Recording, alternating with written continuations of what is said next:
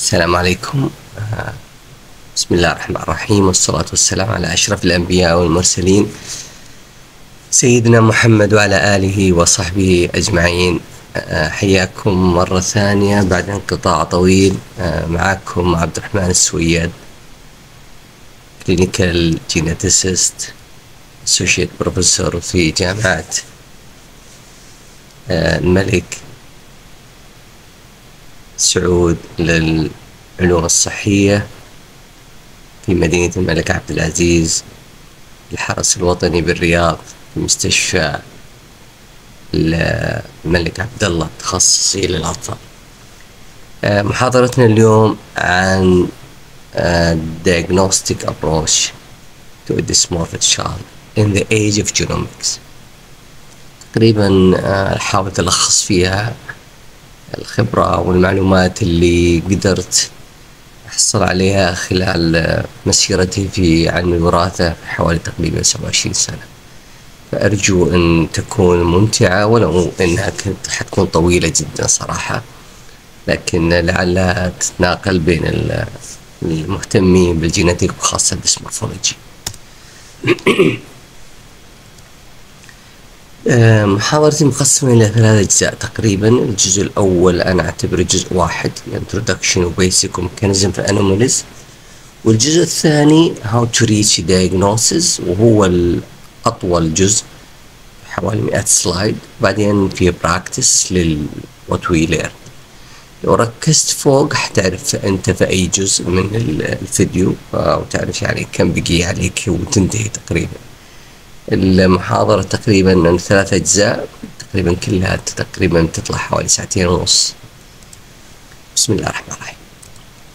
Human genetics طبعا نعرف أن it's part of genetics. طبعا genetics كتخصص ما هو كله human genetics، فيه plant genetics، فيه animal genetics، فإحنا نتكلم تحت الhuman genetics وبالتحديد medical genetics which is dealing with the aspect of human genetic relevant diseases and its treatment. واحنا مثل ما كررنا في اكثر من فيديو، الجينيتيك عبارة عن 4 تخصصات رئيسية. الثنتين الاولانية لازم يكون متخصص فيها من كلية الطب، بينما التخصصين الاخرين 2 الاخيرات مو لازم. الأولاني هو تخصصي أنا اللي هو كلينيكال جينيتكس، وهو اللي دخل تحته السندرومز والديسمورفولوجي، وبالتحديد هي النون ميتابوليك ديس اوردرز. الميتابوليك جينيتكس هي dealing with inborn errors of metabolism، ومثل ما قلنا هذه يتخرج منها كلية الطب. Cytogenetics is geneticist who's dealing with chromosomes في اللاب، والموليكولر جينيتيسيس is geneticist dealing with DNA والجينز والتستينج في اللاب طبعا. أي ميديكال سكول جراديويت ممكن يدخل في أي واحد من هذه التخصصات، لكن من الصعب جدا أنك تغطي كل هذه الأقسام أنت لوحدك، وحتى في الكلينيكال جينيتكس صعب أنك تغطي كل الكلينيكال جينيتكس لوحدك كتخصص يعني. فتحت مثلا تحت الكلينيكال ديسمورفولوجي، تحت الكلينيكال جينيتكس السكليتال ديسبليزيا كتخصص منفرد، نفرو جينيتكس، كارديو جينيتكس، نيورو جينيتكس، وهكذا يعني. حتى نفس الميتابوليك جينيتكس صعب انك تغطي انت لوحدك وتكون مختص ويعني ملم وقادر على انك تغطي الامبور ميتابوليزم كلها مع بعض. فتلقى مثلا ناس متخصصين في النيورو ميتابوليك جينيتك ديس اوردر، او بعضهم حتى ماسك الفينال كيتونيوريا الوحده. فمن الصعب او من انا اعتقد تهميش الصعوبه اللي في الميديكال جينيتكس، واللي يقول انا اغطي كل شيء، انا اعتقد انه يبالغ في قدراته في هذا العلم الواسع المتوسع، اللي كل سنة أو كل حتى بالنصف السنة يطلع شيء جديد. الديسمورفولوجي أو كلمة ديسمورفولوجي مأخوذة من ديسمورفيا، وهي تقريبا was recorded في 1845 to 50. هي عبارة عن كلمتين مأخوذة من ديسمورفيا مثل ما قلنا، which mean misshapedness. this ومورفيا. ديس يعني disordered أو distorted، ومورفي من المورفولوجي اللي هو الفورم أو الشيب. وأول من استخدم الكلمة وجمعها مع بعض هو ديفيد سميث، اللي هو مؤلف هذا الكتاب المشهور عن في الديسمورفولوجي، اللي هو Recognizable Patterns of Human Malformations Smith's book. فهو عرفها على أن study of abnormality of human forms and its mechanism، مع أني يعني أعتبر هي study of variation أو variation in the human forms أكثر من abnormality، يعني اللي ممكن change in morphology is mean abnormal يعني. ولذلك طلع اختلاف في الأشباه والملامح، وليس هناك يعني والديسمورفيك مو معناه أنه ugly أو قبيح أو كذا، لا هي كلمة تعني وصف الملامح، وهي جزء من الفراسة على فكرة في الملامح. تقدر تعرف هذا الأصل الشخص هذا من وين وصوله، من وين يرجع له، وهذا ما يصعب على عامة الناس، لكن على مستوى medical disorders يحتاج لها دراية وخبرة طويلة. How common birth defects? 3% of newborns have serious major structural defects. حنعرف ايش معنى major. هذا في non-consanguineous communities. في consanguineous communities مثل في السعودية والعالم العربي حتى العالم الإسلامي الرقم هذا تقريبا ضعف. فهو تقريبا 5% of newborns have serious structural defects. 30% of pediatric admissions have genetic disorders. مع الادفانسز of medicine infectious causes of death في النيونيتال أو infantile death is decreased a lot. حتى الادفانس في السيرجري والانترفنشن والادفانس في الميديكال كير بشكل عام decreases the causes of many disorders في البيدياتريكس، لكن بقي الcongenital disorders still high, which is now it's the most common cause of infant mortality. During your life you will need to be dysmorphologist أو geneticist. يعني يمكن يجيك واحد dysmorphic child، ولا عنده inborn error of metabolism، acidosis، ولا hyperammonemia، ولا انت في neonatal period ولا having struggling with child with anomalies, and you have to decide what to do with this child overnight. Sometimes you need to make major decisions. فالمحاضرة هذه مهمة يعني أطباء البيدياتريكس ريزيدنت، وأي واحد في النيوناتولوجيا، وطبعا أكيد المختصين في الجينيتكس، وتغطيها وأيضا يعني تشمل النيورولوجيست والأذر سب سبيشاليتي بما فيهم الهيباتولوجيست، الجاسترونترولوجيست، بالمونولوجيست، الكارديولوجيست،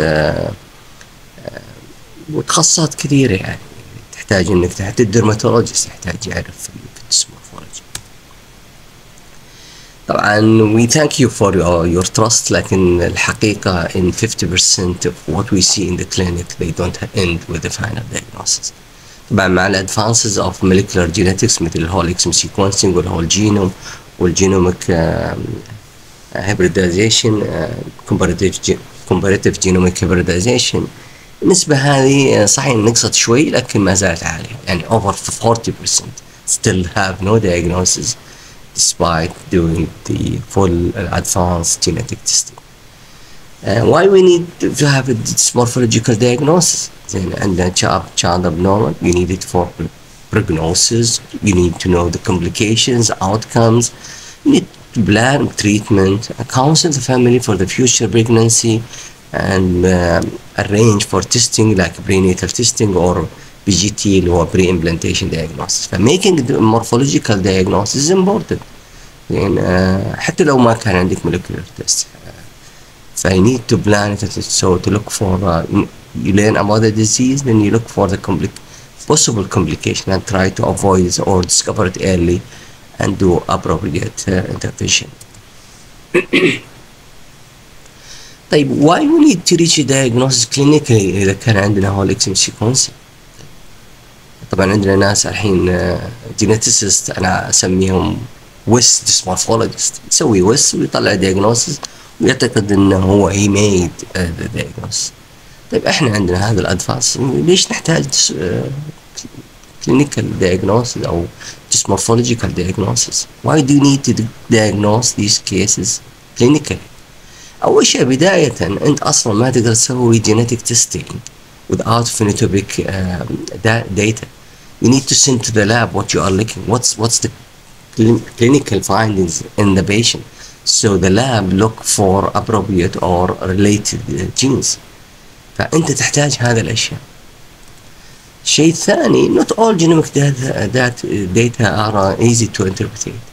يعني أديك أحيانا ريبورت طويل وفي أكثر من جين وبوسيبل جين وما أدري إيش وبي يو إس اللي هو variant of unknown significance, and you don't know if this patient have that gene defect ولا لا. فأنت تحتاج الكلينيكال diagnosis clinical findings عشان تقول هذا الجين لا ما له دخل حتى ولو reported by the lab. أحيانا يعني not infrequently the genomic data is negative، فتحتاج أنت diagnosis. ولما تكون negative وأنت عندك clinical diagnosis then you go to the lab and ask them to again review their report and their data like the VCF file and pointed to them you are suspecting X chromosome and you need them to report to you all the mutation even if they don't think it is pathological or causative variant. فالclinical diagnosis is still needed. حتى لو عطاك الجينوميك داتا وعطاك الجين وقالك pathogenic, some genes have multiple phenotypes and you need to know which phenotype this patient have لأن الكومبليكيشن تختلف والبروجنوسيس يختلف. This phenotype may have more brain or neurological effect and complication and the other phenotype هو نفس الجين they don't have much of developmental delay. فأنت تحتاج your clinical skills وهي dysmorphology وال other clinical skill to interpret your positive result. حتى احنا لو نسوي مثل ما قلنا whole exome sequencing it's 25% of the cases are positive. لما تسويها على شكل ترايو that means you add to it both parents whole exome sequencing احنا نسميها ترايو analysis, still you increase it by 5% more. If you do whole genome you increase it by whole 5%, maybe around 45 حتى نقول you'll get positive result by whole genome. طيب عندك 50% أقل شيء are going to be negative. So you need phenotypic diagnosis حتى لو عندك these advanced genomic investigation. فهذا الأهمية الديسمورفولوجي doesn't disappear. طيب احنا نقسم او نسوي كلاسيفيكيشن للجينيتك ديس اوردرز والسندروم. طبعا consider يعني جينيتك ديس اوردرز مثل ما نعرف تو سنجل جين مثل ابر سندروم اور كروموسومال ديس اوردر مثل داون سندروم او مالتي فاكتوريال congenital anomalies مو كلها سنجل جين ولا كروموسومال. some of them are multifactorial.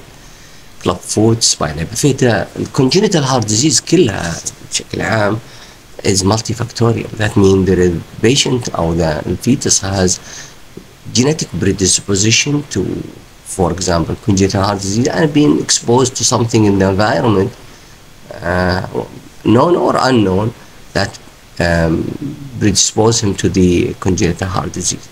طبعا مو ما يعني انه ما في congenital heart disease caused by single gene او congenital heart disease caused by chromosomal.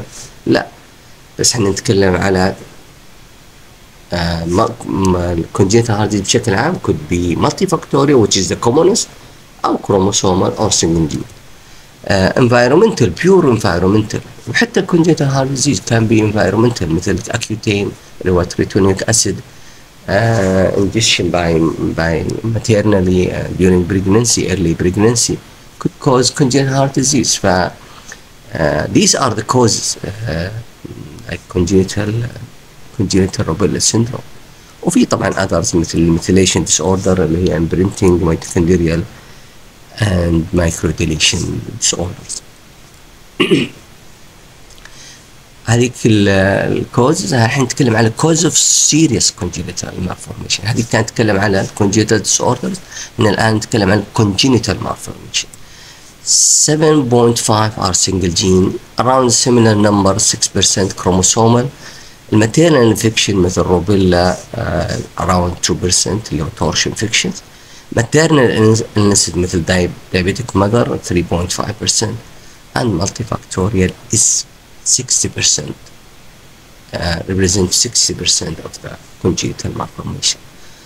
ولذلك الكليفت للبنبلات واشياء هذه كلها معظمها ملتي فاكتوريال، مو لازم تحصل جين او جينيتك ديفكت as a causative. طيب type of birth defects احنا نقسمهم الى either single or multiple congenital anomalies. يعني you have isolated cleft lip او cleft palate، او multiple anomalies cleft palate مع congenital heart disease مع limb anomaly مثلا. ونقدر نقسم البيرث ديفكت او الكونجنتال انومالي to minor or major. احنا قلنا تدخل dysmorphology is variation من النورمال، احيانا يكون minor ما هي serious. زين، فهذه هي التقسيمه single minor major ولا multiple minor او major. هذا الديفينيشن حق الميجور which is significant physical or psychological impairment which is structural طبعا مثل cleft lip is considered major و congenital heart disease. الماينور usually doesn't have أو have minimal effect on function، يعني كأنه cosmetic بالأصح. مثال أو كان نسب لها مثلا one anomaly في النيوبورن 4% they have minor anomaly. مثلا minor anomaly مثل clinodactyly وكاربوتوم مثلا low sit ear. It's considered minor anomaly, single crease. You'll see it in about 4% of newborn. بينما finding two minor anomalies is only 1%. لذلك if you see more than two, which is rare, 1 in 2,000, if you see three or more anomalies, minor anomalies, then you need to look for major anomalies. Right? This makes you alarming to examine the child carefully.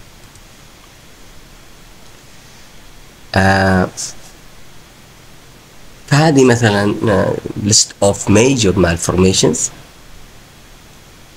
ومقسمة مثلا على category neurological, cardiovascular, renal, respiratory, abdominal, craniofacial, limb. وهنا لستة of the minors ومقسمة في نفس تقسيمات I مثلا وكذا. ماكروجنيثيا مثلا low sit ear, low nasal bridge, clinodactyly are minors. زين. طيب الآن لما نحصل anomaly مثل cleft lip.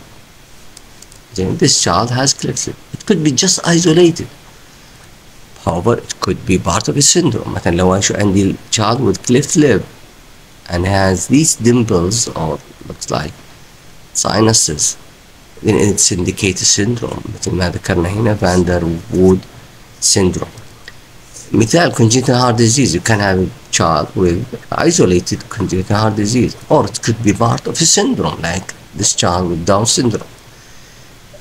Same for polycystic kidney disease, you could have a child with just cystic kidney, or it could be part of syndrome مثل ميكل جروبر عنده انسفالوسيل وبوليسيستيك كدني ديزيز and polydactyly. وجدنا that is either another example could be just isolated or part of Down syndrome. Hirschsprung disease could be just isolated like in this child, or it could be part of a syndrome like Waardenburg syndrome type 4 where they have hearing deafness and they have Hirschsprungs. طيب second part is as we talk about single or multiple وكذا احنا let us talk about the mechanism how these congenital anomalies can happen. احنا نقسمها الى 4 اقسام، يعني الميكانيزم كيف صارت، يعني مو اسم السندرومات، لا كيف صارت، يا malformation يا dysplasia يا disruption يا deformation، وأنا أحاول أشرح ال4 terminologies.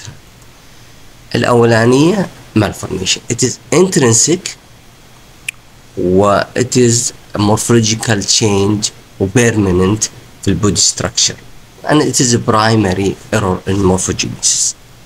مثال هذه الشجرة، يعني نتخيل ان الجذع ابنورمال، زين، مع ان طبعا هذه الشجرة هذه خلقتها كذا، لكن انا جبت الصورة هذه لاني يعني هي اقرب شيء للوصف المالفورميشن.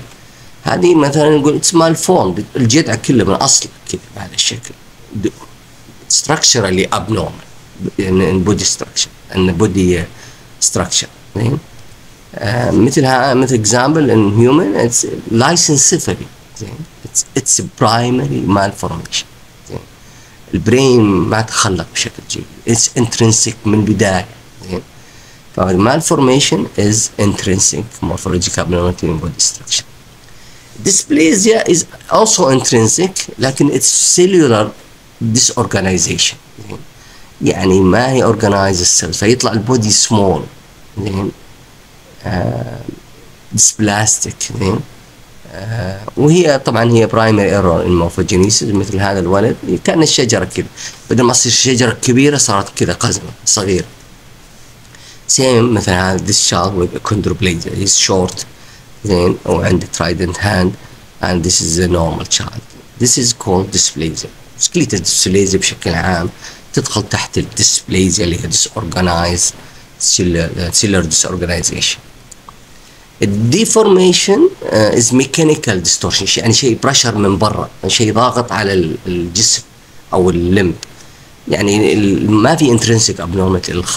العضو او الطفل او الفيتس developed normal but something pressing on that organ او that fetus that limited the growth، كأنه شيء مضيق عليه، كأنه محصور او محجور في المكان هذا. مثل كأن الشجرة هذه شجرة طبيعية ما فيها شيء، لكنها اضطرت انها تمر بين الصخور هذه فطلع الجذع حقها distorted. زين، ميكانيكالي ما هو انترنسيكالي، يعني خارجية. اقرب مثال في الهيومن الكراودنج، يعني كانوا توينز متضايقين كل واحد ضاغط على الثاني فيطلع كأنه مضغوط، يده وجهه مضغوط. زين، او uterine malformation that is pressing on the growing fetus، او oligihydramnios يعني ما في فلويد ومضاغط الرحم على الجنين فيطلع distorted the face. هذول تقدر تفرقهم بعد الولادة، بعد you review them after 6 months or 1 year this distortion يتحسن. هذا يعني proof it is deformation، يعني لو اخرت الاكسترنال بريشر خلاص يرجع الاورجن growing freely. disruption شيء اول شيء يخلق العضو سليم something happened to it، ما هو يعني ما هو من intrinsically يعني مخلوق غلط. يعني فهو something interrupted the growth، مثل vascular disruption يعني growing بعدين جاء clot مثلا، او something happened vascular accident وما عاد صار في blood supply to that organ بيطلع الاورجن abnormal. زين، and it's caused cell death ونكروسيس. كان قطعت شجرة هنا وخلاص صار العضو هذا أو المنطقة هذه يا هايبوبلاستيك يعني موجودة. مثل أمنيوتيك باند يعني كمثال، يعني something interrupted، يعني الأمنيوتيك باند الجنين طلع يده من الأمنيوتيك فلويد أمنيوتيك ممبرين، والأمنيوتيك ممبرين قص اللمب وصار بهذا الشكل. زين، أو تورشن فيكشن. طيب أنا بشرح الميكانيزم هذه بطريقة أخرى. نتخيل هنا امبريو من الامبريولوجيكال بيريد إلى البيرث، وهذا الفيتال بيريد، هذا الخط اللي يفصله. فنتخيل مثلا نورمالي التشو كان مستطيل وتخلق مع الوقت لين طلع الاورجن دائره مثلا بشكل يعني هذا سكتش دايجرام يعني. في المالفورميشن هو التشو اصلا اب نورمال زين من البدايه، من هنا هذه بدايه كله قاعد يعني يتخلق ويطلع في الاخير شكله مختلف زين شكله اب نورمال. الديسبليزيا ممكن يبدا بشكلين، يا يعني انه اب نورمال من البدايه وطلع بهذا الشكل مثل كانه يعني مالفورميشن، او انه كان تشو كويس بس ديستورتد ديس اورجنايز وطلع حجمه صغير. فالمالفورميشن ديسبليزيا قريبين من بعض مع انه يعني اشكال ممكن يختلفون في الاخير، وطبعا هم في البدايه في الامبريولوجيكال بيريد. disruption ممكن يحدث اي وقت عاده في الفيتال بيريد، يعني مخلوق صح وماشي صح بعدين something happened to it something disrupted growth يا amputated يا hypoplastic يا كذا. الأخيرة deformation مخلوقة صح وماشية و something يعني مع بدأ الفيتس يكبر بدأ يصير الضغط فتغير الشكل فطلع بدل ما يصير دائرة عادية مدورة يعني متناسقة طلعت شوية فيها بروز أو مضغوطة على جنب. فهذه هي الباثوجينيكال mechanism of congenital anomalies. طيب احنا نقسم الديسمورفولوجي كونديشن تو syndrome recognized syndrome او association او sequence، وبشرح الثلاثة هذه وافرق بينهم. نطلق على كلمة syndrome في الداون syndrome لما يكون combination of anomalies او pattern of anomalies او findings ولها one etiology common etiology. يعني داون syndrome عندهم trisomy 21 يعني في زيادة في كروموسوم واحد يعني etiology that has etiology. then it's coming from a word that means running together in Greek, and my suggestion don't try to remember all syndromes. أصلا ما تقدر، وحتى أنا إلى الآن بيجيني بين فترة وفترة السندروم عمري ما سمعت عنه ولا أدري أنه أصلا موجود. ف don't try to remember syndromes, but you need to recognize how to reach a diagnosis. يعني إنك بالشرح اللي بعد شوية اللي هو second part of my lecture إنك تقدر تعرف how to describe and find الabnormality اللي عند الchild so you can reach a diagnosis.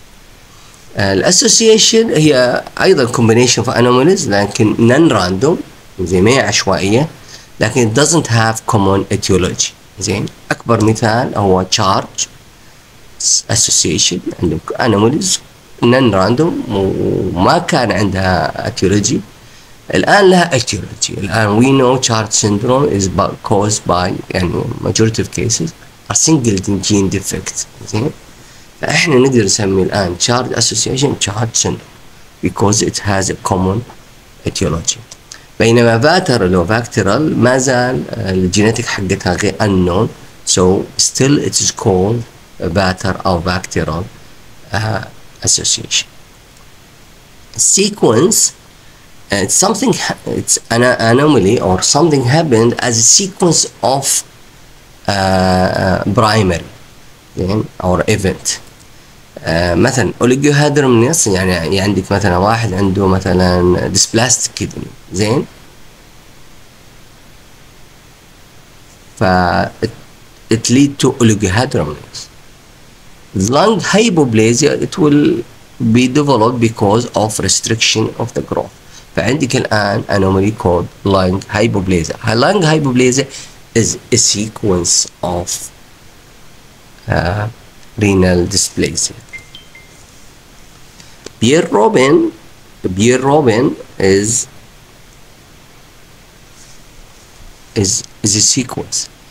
I have sphere micrognathia, tongue to the back, interfering with the closure of the cleft of the palate, so it lead to a cleft palate. So bilirubin is not syndrome. It is sequence. I need to look for a cause. Sometimes bilirubin is part of a syndrome مثل ستيكلر سيندروم. سباينا بيفيدا كمثال اتس نيورال ديفكت اللي يسوي مننجسيل. It can lead to a sequence of hydrocephalus because of Arnold-Chiari malformation. So hydrocephalus is an anomaly or a finding that is the sequence of spina bifida. واحنا شرحنا من شوي renal aplasia وليجا which lead to a lung hypoplasia. فهذه هي السيكونس.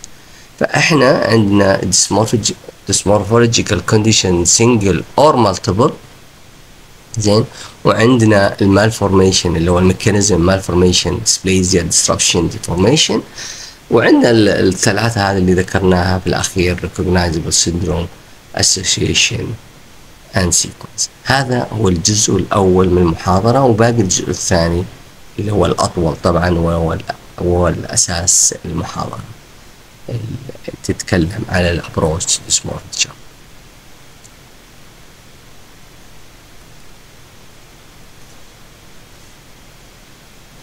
الآن مع الجزء الثاني في how to reach diagnosis.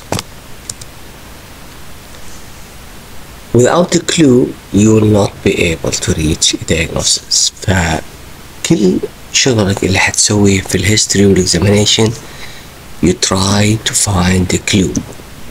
A clue for a diagnosis. الكلو ممكن الساين، ممكن symptoms، ممكن شيء في الفاميلي هيستوري، ممكن شيء في اللاب. without this clue your life will be difficult. Be very meticulous. Do not miss small events في الهيستوري أو في اللاب result. Start wide thoughts, open thoughts, then limit your thinking to narrow pathways till you reach your final diagnosis or dysmorphology diagnosis. Try to find a starting point which is that may lead you to a diagnosis. طيب مثل الجينيتكس أو الديسمورفولوجي مثل أي جزء من الجينيتك من الميديكال field. It is history and history and history in addition to examination. So these are the two tools that may lead you to a diagnosis. Investigation or general lab investigation, it's also a helpful hint for your diagnosis في dysmorphology. لكن أهم نقطة بالنسبة لي أهم شيء بالنسبة لي في dysmorphology is what I call synthesis, and I will explain what is synthesis in the coming slide, and it is the main or the core or the major issue في البرزنتيشن حقتي اللي هي synthesis. It's most important consideration whether the patient his face resemble the other member of the family or not. يعني morphology of human being is variable. زين. فأحيانا some of the features are common in certain population أو حتى عوائل معينة. فأحيانا تعتقد إن هذا الطفل عنده مشكلة وهو في الأصح لا. He look like his family members, خالة، جدة، عمة أو أبوه أو أحد من أخوانه. مع إنه انتبه أحيانا يكون he look like somebody else in the family، مو معناه إن that means something is okay. Maybe it's these two people and family members have the same dysmorphology diagnosis. During history and examination مثل ما قلنا try to find a clue for a diagnosis. Try to make your mind, is this child have real dysmorphological features or have structural anomalies, and is it single or multiple anomalies, and try to classify it to the classification that we mentioned before, dysplasia, deformation, or malformation, as a sequence of syndrome or chromosomal or teratogenic. هذا الآن اللي بقوله هي التكنيكس اللي أنا أستخدمها which is very helpful for reaching diagnosis. الأولانية facial أو general gestalt، يعني اللمح، يعني من يوم تشوف الشخص أو الطفل أو تكون هذا عندك كذا لمحة، يعني حتى من بعيد أحيانا من يوم تشوف الطفل هذا تقول هذا look like child with Down syndrome. أنت ما فحصته لا you didn't listen to the heart, you didn't look to the creases, you didn't look carefully، بس باللمح. زين، فالجنرال لوك أو الجشتولت مهمة جدا وهي tool for making diagnosis. فهي واحدة من التكنيكس باللمحة، هذا شكلك كذا. لما تبدأ من هنا تروح أنت عاد تأكد أو تنفي هذه المعلومة by looking for the features of the syndrome or the condition you thought about, then and try to see if it doesn't fit with your patient or not by looking to the history examination واللاب ريزلت حقاتك، وتروح أنت تقرأ عن السندروم هذا what are the other features and try to see if your patient has it or not. Second technique is patterns of recognition. pattern recognition اللي هو يعني عدة أشياء مع بعض، هذه الأشياء مع بعض تعطيك يعني الحالة أو السندروم اللي عنده. يعني شخص عنده مثلا انسفالوسيل وعنده بوليسيستيك كيدني ديزيز وعنده مايكروبثالميا وعنده بوليداكتيلي، هذا الباترن ريكوجنيشن اللي انت شفتها او انت اكتشفتها وطلعتها it will lead you to a syndrome. زين، في الحالة مثلا ميكل جروبر syndrome. ف trying to recognize these patterns it will lead you or it is a technique that lead you to a diagnosis. طبعا عشان تقدر تطلع recognize these patterns you need to be مثل ما قلنا meticulous, looking for all the findings في الهيستوري في الإكزامينيشن and في اللاب results. Another third technique is presence of a rare abnormality. Something unusual. It's a clue or it will lead you to the syndrome. مثلا مثل ما قلنا encephalocele. It's not something very rare. Very few syndromes that has encephalocele. فإذا وجدت rare anomaly, try to find the differential diagnosis for this encephalocele, for example, and it will give you the diagnosis. Try to مثلا حصلت مثلا it's one of the possibility Michael Gruber. Then you go and look for the signs or symptoms that are present in that syndrome you thought about. Yeah. Cataract مثلا. It's something rare. It's not common في neonate. زين. Somebody who just delivered with cataract. Maybe it's a leading finding to the diagnosis. And so on. There is a few rare anomalies that can lead you directly to the syndrome. Sometimes examining other members of the family is a technique. يعني مثلا عندك somebody with craniosynostosis syndrome وانت عارف وش هو، ولكن فحصت أخوه أو فحصت أبوه أو أمه ووجدت عنده نفس الفيتشرز على عمر متقدم، يعني أكبر من هذا النيونيت. يعني فأنت أحيانا you can reach a diagnostic by examining somebody else in the family who is abnormal أو he has interesting features. أخوه مثلا أكبر منه من 10 سنوات، صعب أنك to diagnose the child at neonate، لكن لما تشوف أخوه على 10 سنوات ممكن you can reach a diagnosis. أيضا literature review research for يعني findings that you found in the history examination it can lead you to a diagnosis. It could be a textbook زين or a search engine or software مثل Bosom or London اللي Oxford Medical Database. These are commercial expensive software that can help you for diagnosis, or the free online Mendelian inheritance in man database which has many syndromes and disorders. الجزء أو مثلا حتى في الجين ريفيوز which is look like the Medscape or e-medicine article reviewing articles. التول الأخيرة اللي هو follow up. You just follow up the patient and you may find a diagnosis in follow up. Some features become more obvious in follow up of the patient. مثلا childhood hypotonic, later on بعد عمر سنتين 3 سنوات you become obese and you recognize this is a Prader-Willi syndrome. أو مثلا somebody was small body built, hyperpigmentation, and later on he developed aplastic anemia, then you think of Fanconi anemia.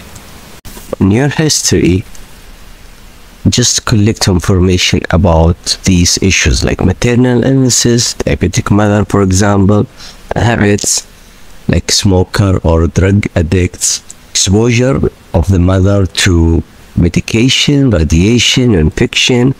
And by the way, radiation usually doesn't make problems with or doesn't cause congenital malformations. For example, dental x-ray doesn't make any difference.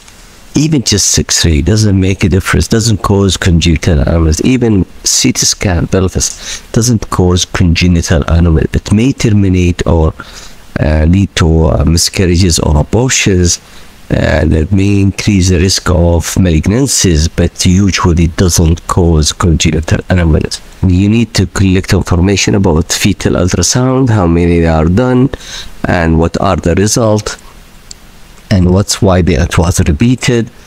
And the second part is the delivery, gestational age, mode of delivery, and the growth parameters. Apgar score. So you take the history as events. What happened? What are the events in the neonatal period? Was the child admitted to in ICU? Was he or she ventilated? What was the feedings? Why he was stayed in the NICU? And what happened at 6 months and 10 years and so on. So try to divide the history as events, and these events may lead you to a diagnosis. It's important to get a postnatal developmental history and growth. As a geneticist, family history is an essential part of history.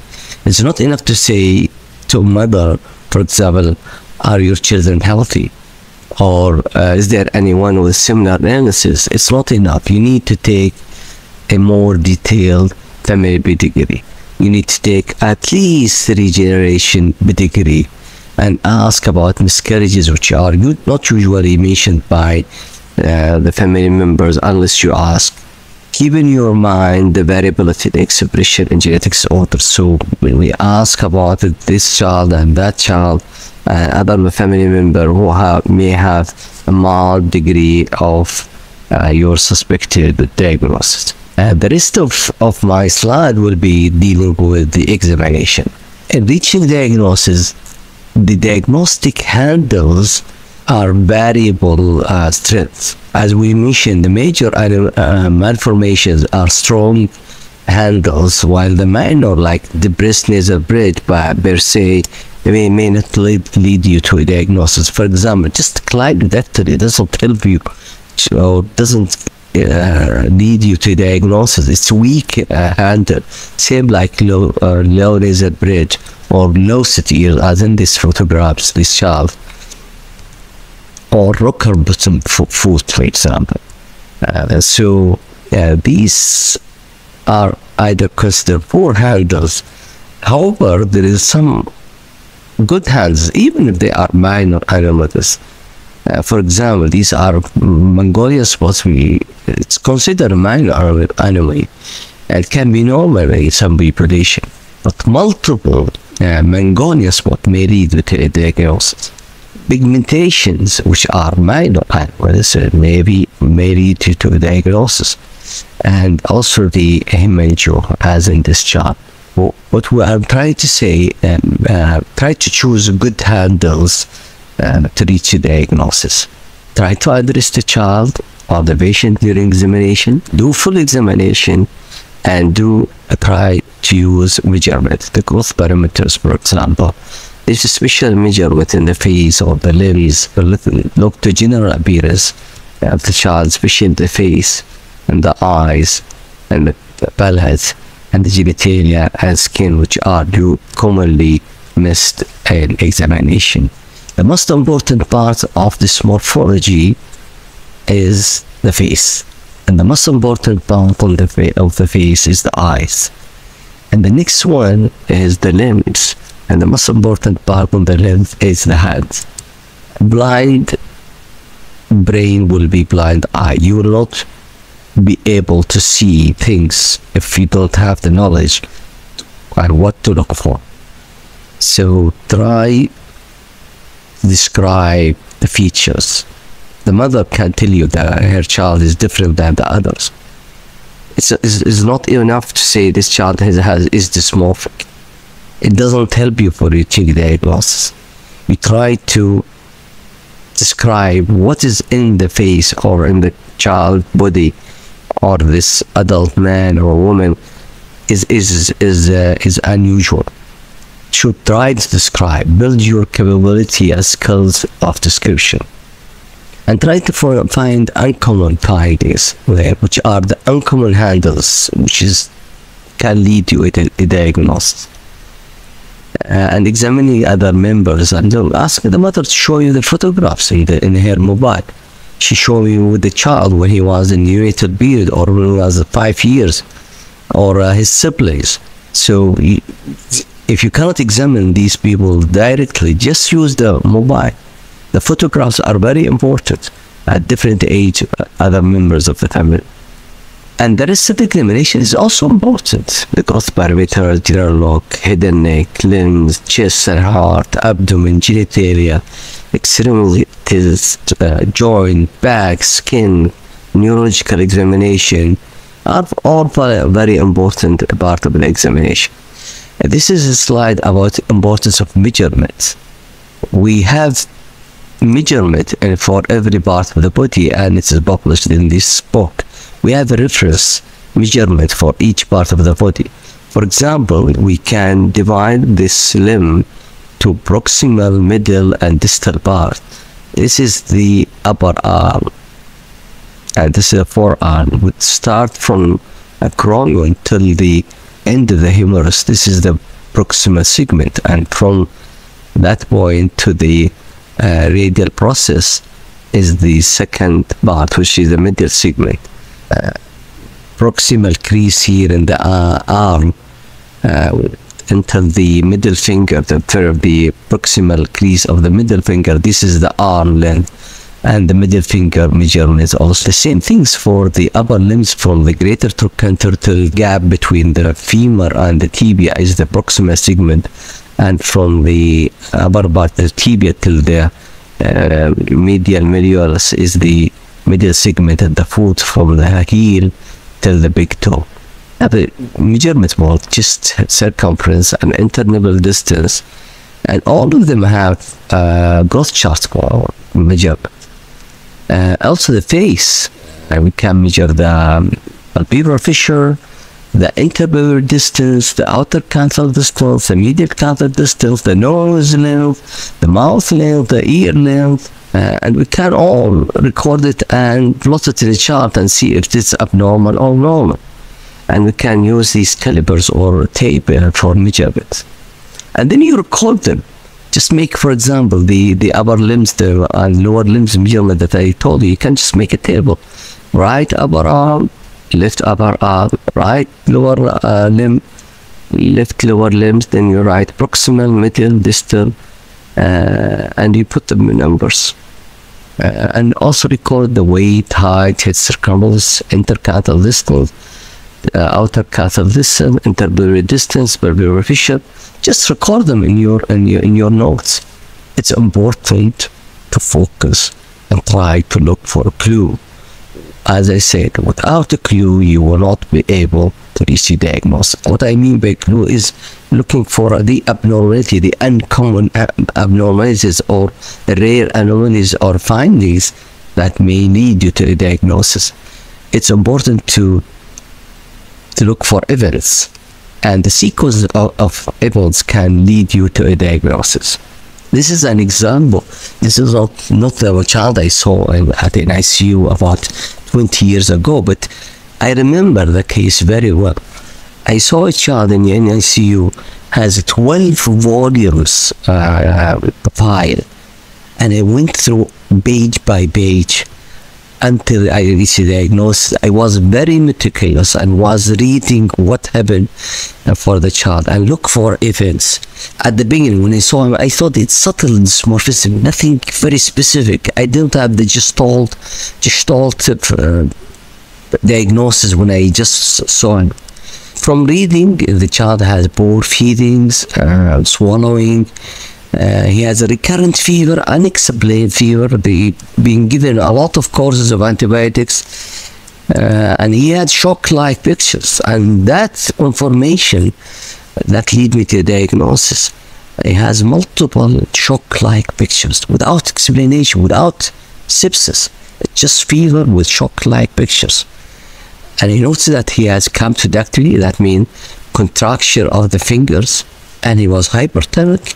And when I searched and collected this information, and then I went to my books and tried to read and look for possible diagnosis, and I came across a syndrome that I never heard about. It's called Crisponi syndrome.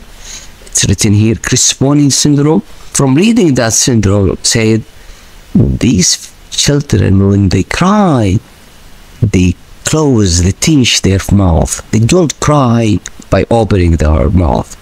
And I went back to the child and I stimulated him to cry. And he was exactly doing the same things described in the book. He doesn't open his mouth. And looking to this morphology now, I say now, low nasal bridge, upturned nose, thick LNSI, long, well-growth, like whistling face, mouth. And this is the same here. It's LNSI, thick, upturned, similar feature. And high forehead, broad forehead. By just recognizing the sequence of events, I was able to make a diagnosis at that time. And this was before the molecular studies. And there was no gene at that time for Crisponi syndrome. Now, I'm going to take you part by part until the end, and I will try to use these rare anomalies or pattern recognition or gestalt features during my examination. Body build and habits. So this is a small body build. This is a triangular face, and also this is an adult or adolescent with triangular face, short child, thin habitus, cylindrical. So these will give you diagnosis. It could be Russell-Silver syndrome, it could be 3M syndrome, but this is a recognition of finding growth restriction. Or this child, like obese child, especially truncal, or a tall man, which we call Marfanoid habitus. So you recognize these habitus and you make a note of them and put them in your search for the diagnosis. By gestalt, you just look at this child is short. The disproportionate shortening, and you see a lot of skin folds here and here. Just by لمحة كده اللمحة. This is achondroplasia, mid-face hypoplasia, frontal bossing, and by just combination of the pattern of recognition, you just put the things together, the trident hand, the short stature, the mid-face hypoplasia, then you make a diagnosis. So this is by gestalt, and here by pattern recognition, combination of the finding, we can reach a diagnosis. For skull and head, this is skull, you need just inspect and palpate. You inspect, look for the hair distribution, shape of the head, any anomalies like aplasia or encephalocele. Palpate the sutures, the anterior fontanelle, take the measurements and record them. See if the posterior fontanelle is closed, open, is there extra fontanelle. Do the measurements as I said, and palpate the suture. This is just a review of the suture. You need to learn them. Face here, and this is the back, this is the occiput, this is the forehead. The suture here is called metopic, and this is the anterior fontanelle. This is a right and left coronal suture, and the one in the middle is the sagittal suture, and in the back two sutures are the lambdoid suture. So here another diagram showing this suture is called squamous suture, and this is another drawing of similar findings. These are the shapes of the skull. If the suture is closed, the head will grow along that closed sutures. This is a sagittal craniosynostosis, so the skull will grow like this along this closed suture. So it will be elongated, and this elongated skull is called scaphocephaly or dolichocephaly. It's here. These are other shapes. This is the normal skull. Triginocephaly, that means the metopic suture is closed, so it's like triangle here. The skull is triangle and it's grooved. We can feel it. This is the one we just mentioned, scaphocephaly. This is the lambdoid, the posterior. The right lambdoid is closed, so the skull didn't grow in that area. It's restricted, so they call it plagiocephaly. This is another plagiocephaly in the front here, because the right coronal is closed. This is brachydactyly, that the coronal are closed and the skull is growing along the left to right axis, so it becomes like brachiocephaly. This is an example, scaphocephaly. This is the trigonocephaly, which would sit like a triangle. This is plagiocephaly. This one is restricted, is not growing because of the right coronal is closed. And this is a brachiocephaly. It's like a flat face and flat occiput, and this axis is long. Now, if it's multiple sutures closed, then the skull can grow like tower, so called toruscephaly, or it's multiple, like in this show, it would be like a clever leaf skull, which can happen in some certain syndrome, Craniosynostosis syndrome. This is another drawing which can give you the name of the syndromes that can fit. And this is also better in recognition. You have a child like this. This is a brachiocephaly, right? With mid-face hypoplasia and syndactyly, then you can say this is upper syndrome. Somebody has craniosynostosis with big thumb, then this is a Pfeiffer syndrome. This is facial asymmetry and hypertolerism, protruding eyes, facial asymmetry, and this is broad thumbs. And each one of them can lead you to the diagnosis. Now, the face, as we said, the most important part of the body is the head and the face and the eyes. The face is divided into three segments. The upper part is called forehead, and the middle part is called mid-face, and the lower part is the lower face.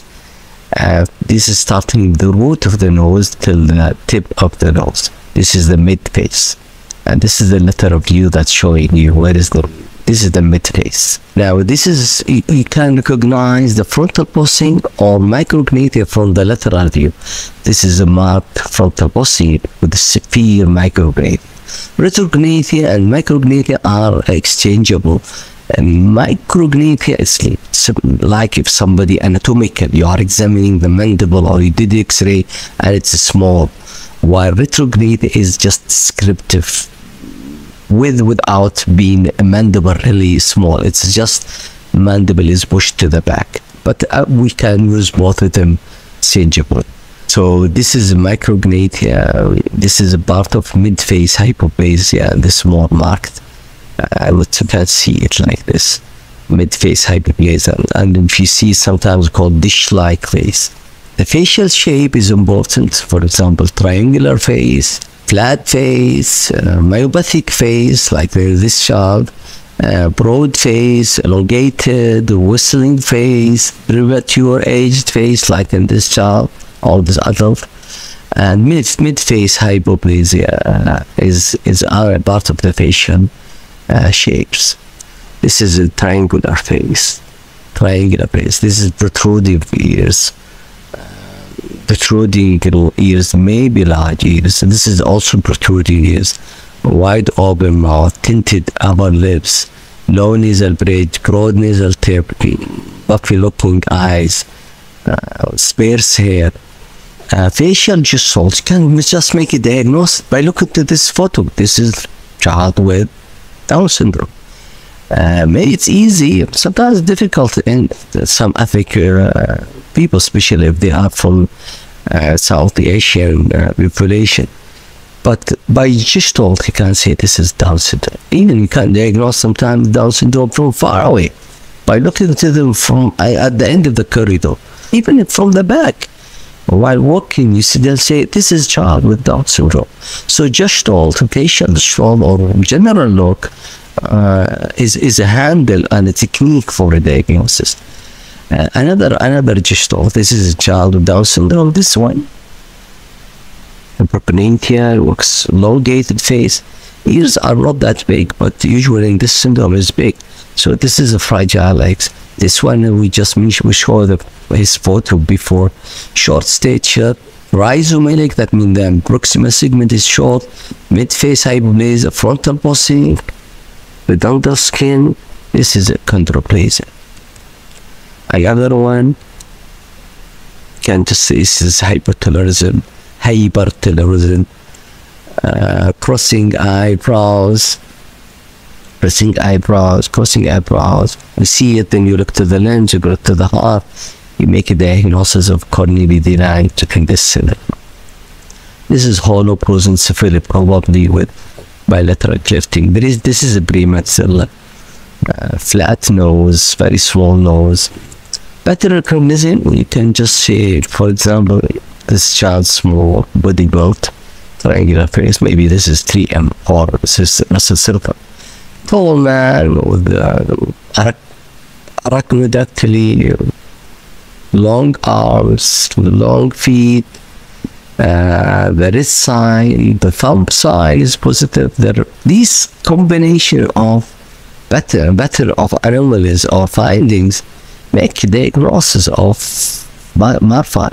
Even if you don't know what's the diagnosis, but you were able to recognize the arachnodactyly and the tall stature and these thumbs, and you put them in a search engine like Google, it will give you a diagnosis.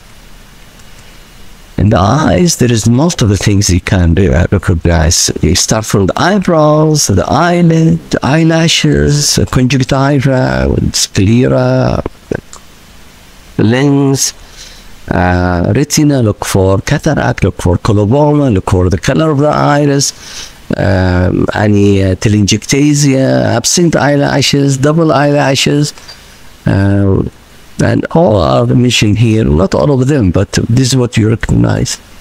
That this is dull slanted eyes, hypertelorism, epicanthal folds. This is how you measure. We take from medial canthus to medial canthus, this is intercanthal distance.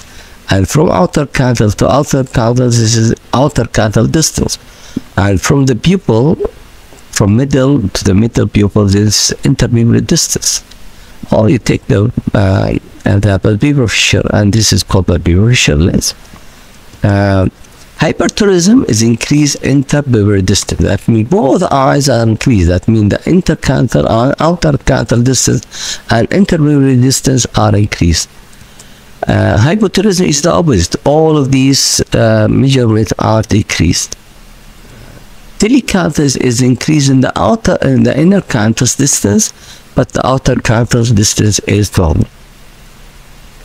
These are the photographs. This is a normal chart, all measurement, and you can plot the chart. And this telecanthus, you can see this this medial canthus moved to the laterally, both sides, while the outer canthus didn't move. And this is hypertelorism. Both eyes had moved to the side. This is iris coloboma. Coloboma, by the way, it's missing part of, for example, coloboma of the eye is missing part of the eye. Coloboma of the retina is missing part of the retina. Coloboma of the eyelid is missing part of the eyelid. This is hypotelorism although there is other features, but this is where I'm looking here, just in the eyes. This is apicanthal fold, this is telecanthus, this is the eyes, pupillate calci removed, and there is apicanthal fold. This is hypertelorism, both eyes moved, and this is hypertelorism, and there is shallow orbits, ptosis, this is also thick eyebrows, and this is a short nose, broad nose, upturned nose, long philtrum.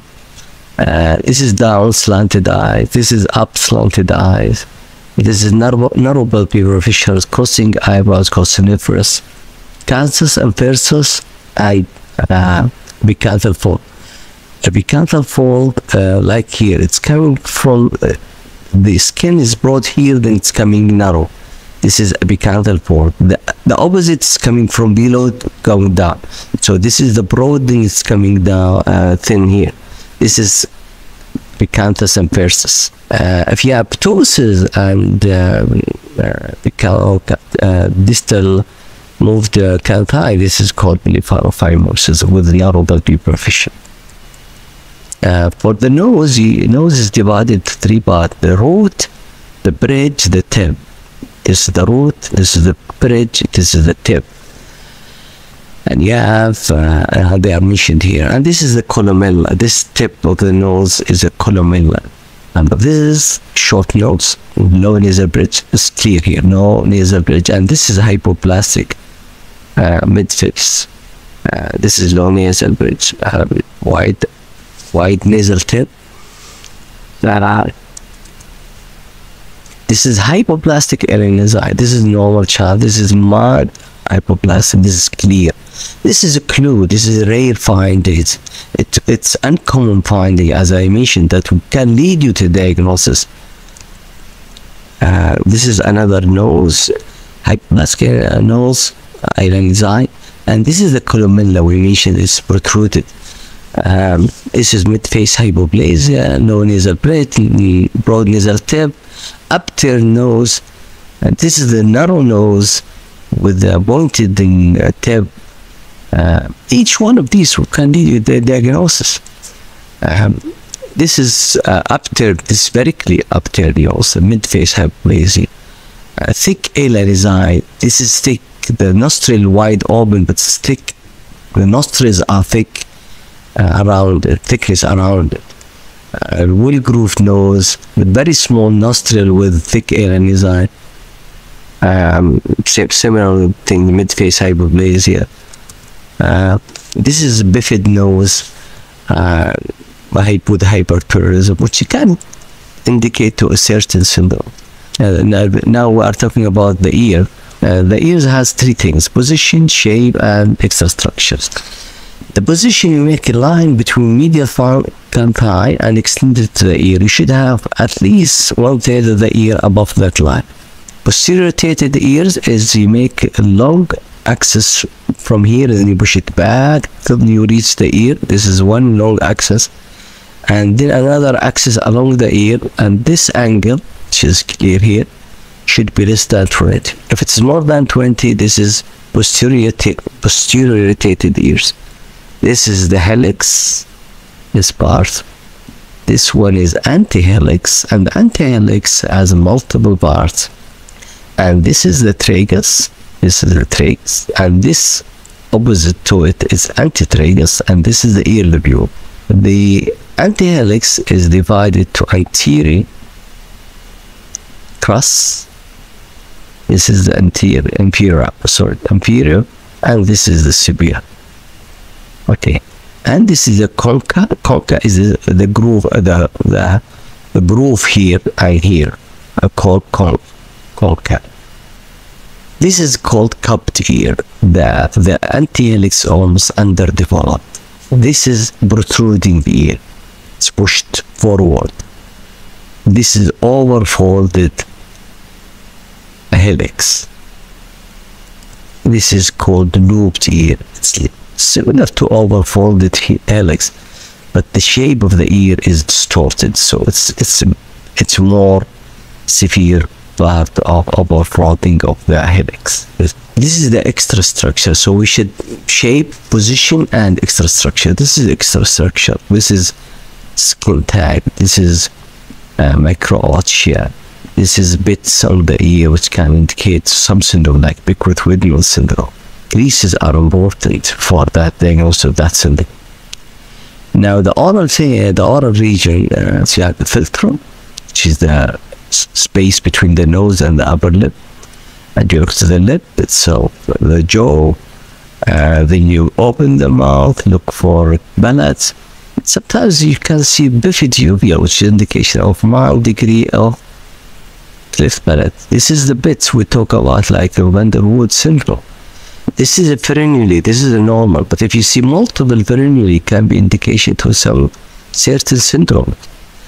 Oligodontia, missing teeth with the multiple frenuli. Macroglossia is an important sign to recognize, and also hypertrophic gums. Recognizing these findings and discovering them is a clue for your diagnosis. Shape the mouth like carbow, مثل القوس، يعني يجي كذا طالع كذا ونازل كذا. It's a descriptive word for the face. This is whistle face. Microsomia, macrosomia, dentation, clifting, microglossia, hyperplasia. These are important. This is for Schwarz-Jampel. This is other syndromes.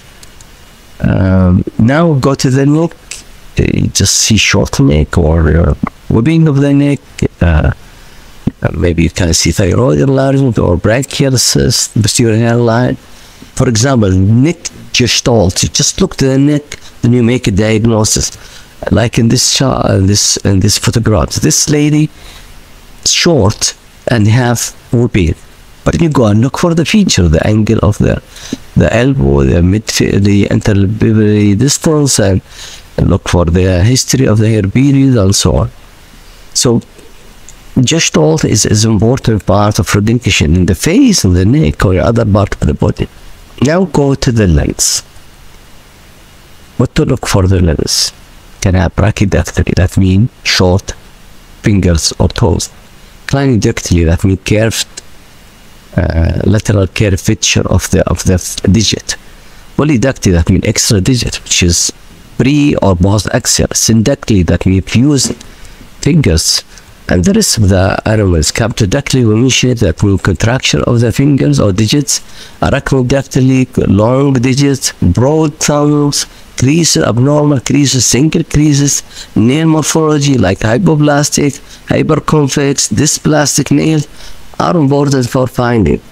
This is the limbs anomalies, which is major, which can be like as severe as in this child.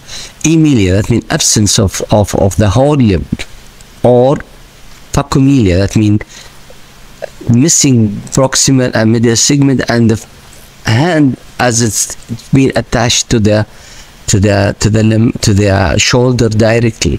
This is called phacomelia, either in the upper limbs or lower limbs. Now to classify the shortening of the limbs. When you look to the limbs, look, are they short or not short? Then look to the joint, are they contraction or hypermobile? If there is shortening, then try to classify them or characterize them, either as rhizomelic, mesomelic, or acro. That means proximal, middle, or distal segment. This is proximal shortening, this is middle shortening, and this is distal shortening, which is usually brachydactyly per se. This is another diagram showing you what we mean by this is rhizomelic, this is mesomelic, that means on the middle segment, or the distal segment is here acromelic. This is short arm, this is rhizomelic shortening of the legs. This is mid-segment shortening, that means the arm, the forearm, and the legs are short, or like this in this photographs also is mesomelic, or acromelic. See, the hands and feet are small, while the arm and the forearm is okay. if this limb itself is all segments are short called macromelia. It's not just a single segment, and you can see here multiple skin fold, and this is mid-face hypoplasia and shortening, extremely shortening of the limbs. Even the whole body is short. Can say no elbow amputation, or you can say this is forearm amelia. This is brachydactyly, that means shortening the fingers. Polydactyly divided as post-axial, that means the extra digit is really the lateral aspect of the hand or foot. This is called post-axial. If it's in the thumb, this is called polydactyly. Okay. Sometimes it's digitalized thumb like this. This is digitalized thumb. Looks like a digit. It doesn't have. It has 3 bones instead of pharynges instead of 2. This is double. You can say this is pre-axial polydactyly, or you can say broad bifid thumbs. But it's the right description is pre-axial polydactyly. This is a real life. This is post-axial polydactyly. Okay.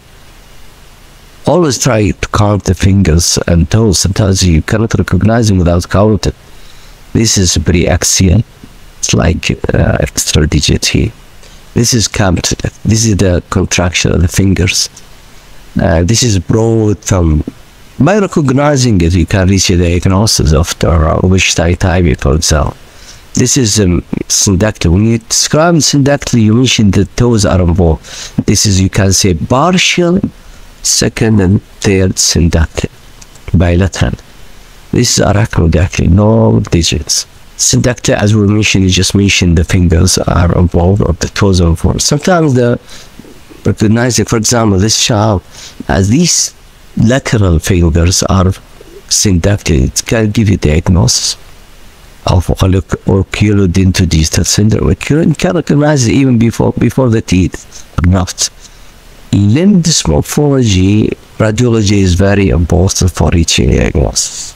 As you know, the bones, the long bones, are divided 3 parts: the epiphysis, and the metaphysis, and the diaphysis. Adults, they don't have the epiphysis and metaphysis because they are fused. So the epiphysis and metaphysis are fused, so they are 2 parts: diaphysis and metaphysis. One in children, this is the epiphysis, and this is the metaphysis. The epiphysis, metaphysis. I'll show it in a better diagram. This is what we may talk about. This is the epiphysis. This part, this big part, is the epiphysis. This is the tibia.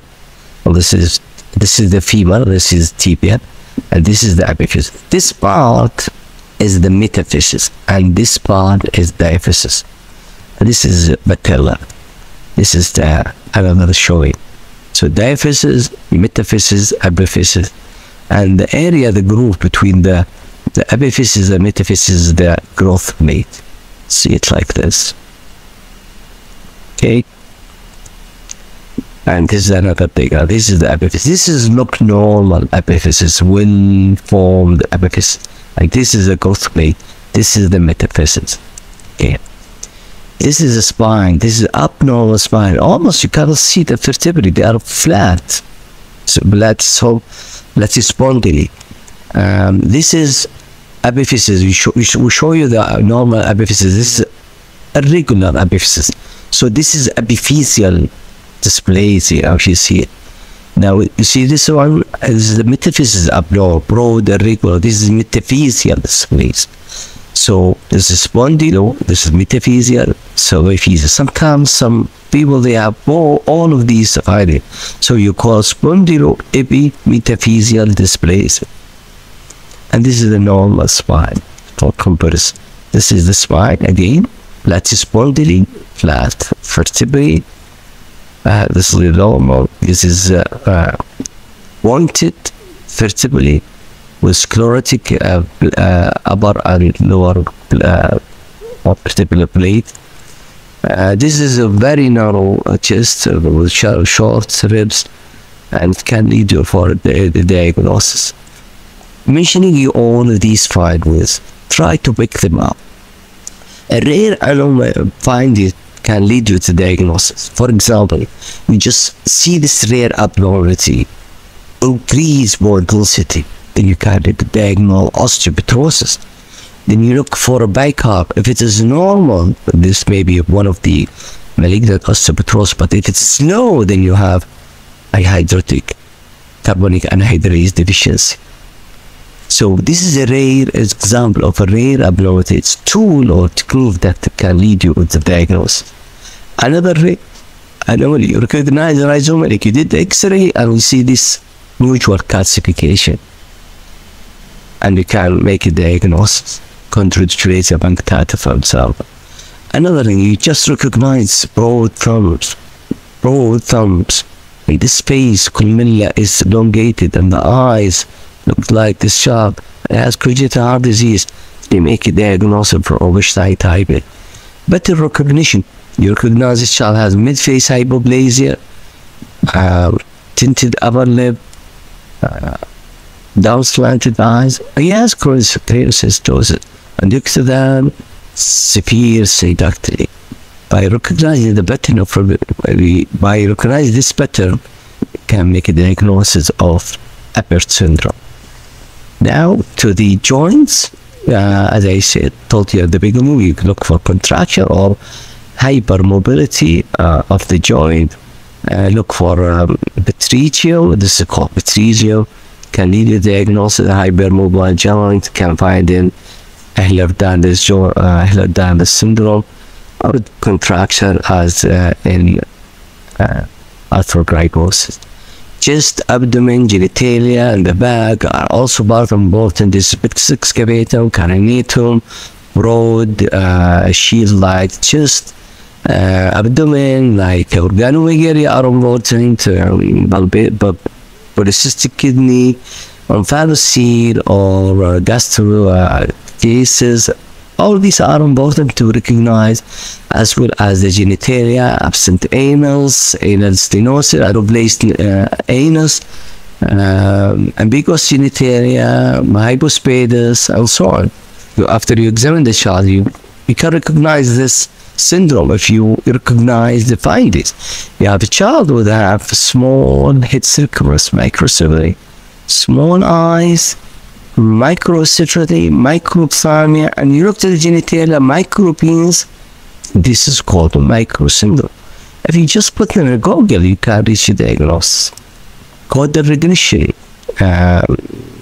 Just say the spine is not growing, and you see this abnormality in the lower legs, as in diabetic mother. This is caudal regression. Spine is not formed here. Distal part of the spine.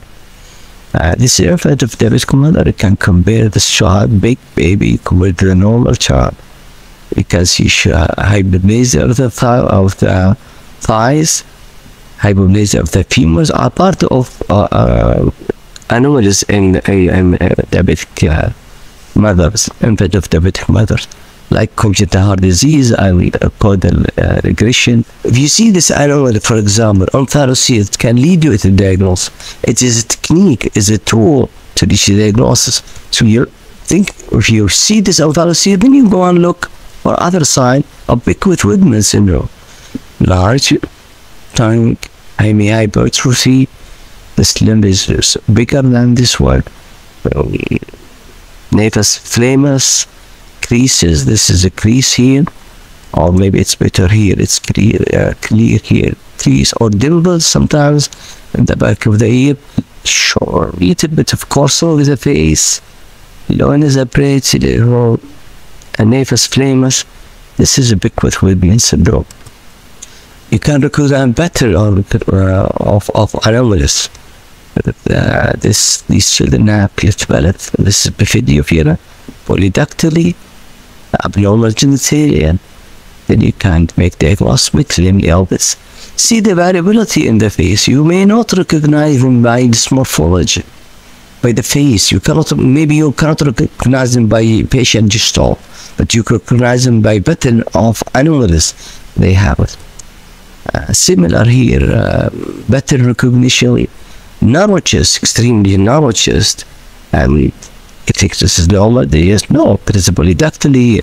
We did the X-ray, she's here, short ribs. We can make diagnosis of a joint thoracic dystrophy.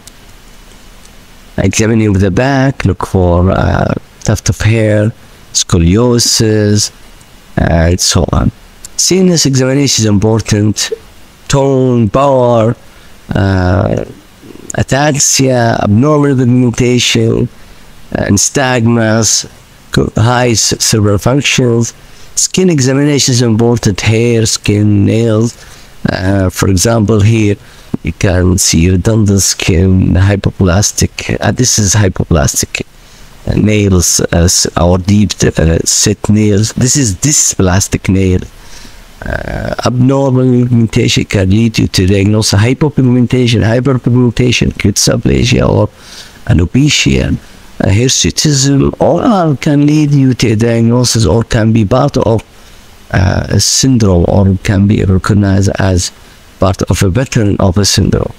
Rare anomaly like ichthyosis, with somebody with congenital anomalies, can lead you to a diagnosis. And also like this hypoplasia, nail hypoplasia. See somebody with polydactyly, nail hypoplasia, the heart anomaly, will make the diagnosis of any spine cradle syndrome. Then you look to examine the mouth and so on. This is another, this is the one I talked to you in the spine cradle. So multiple frenulae, polydactyly, and heart, congenital heart disease. Then you make a diagnosis by recognized symptom.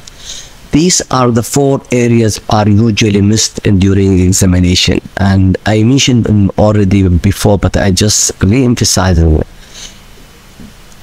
Several people forget to examine the eyes inside. They miss glaucoma, cataract.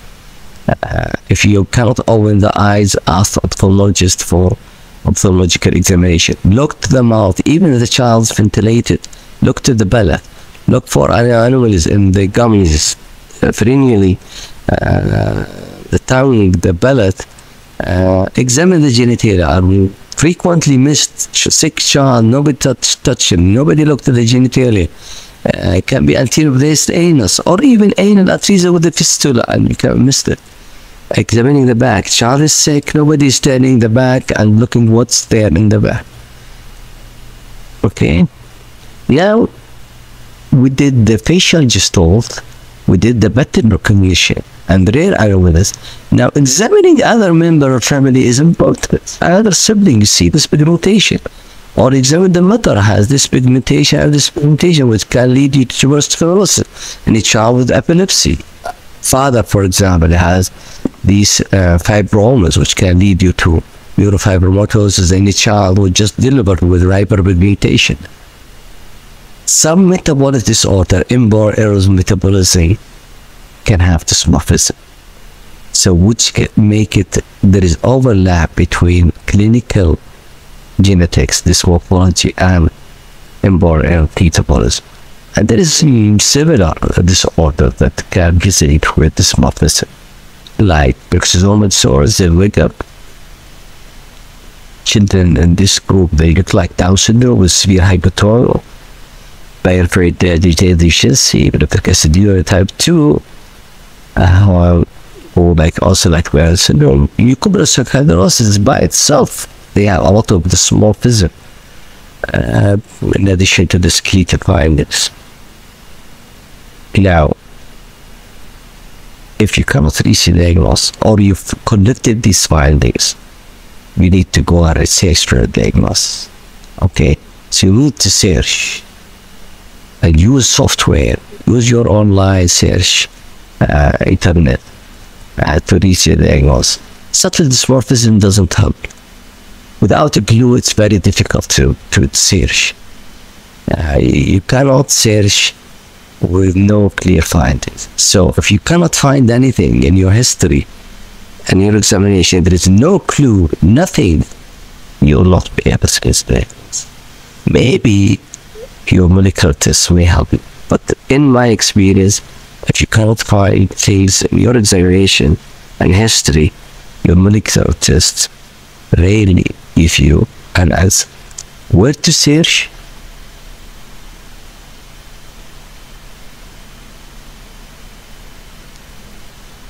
Most of the time, your history examination may not lead you to diagnose, especially if you are not experienced.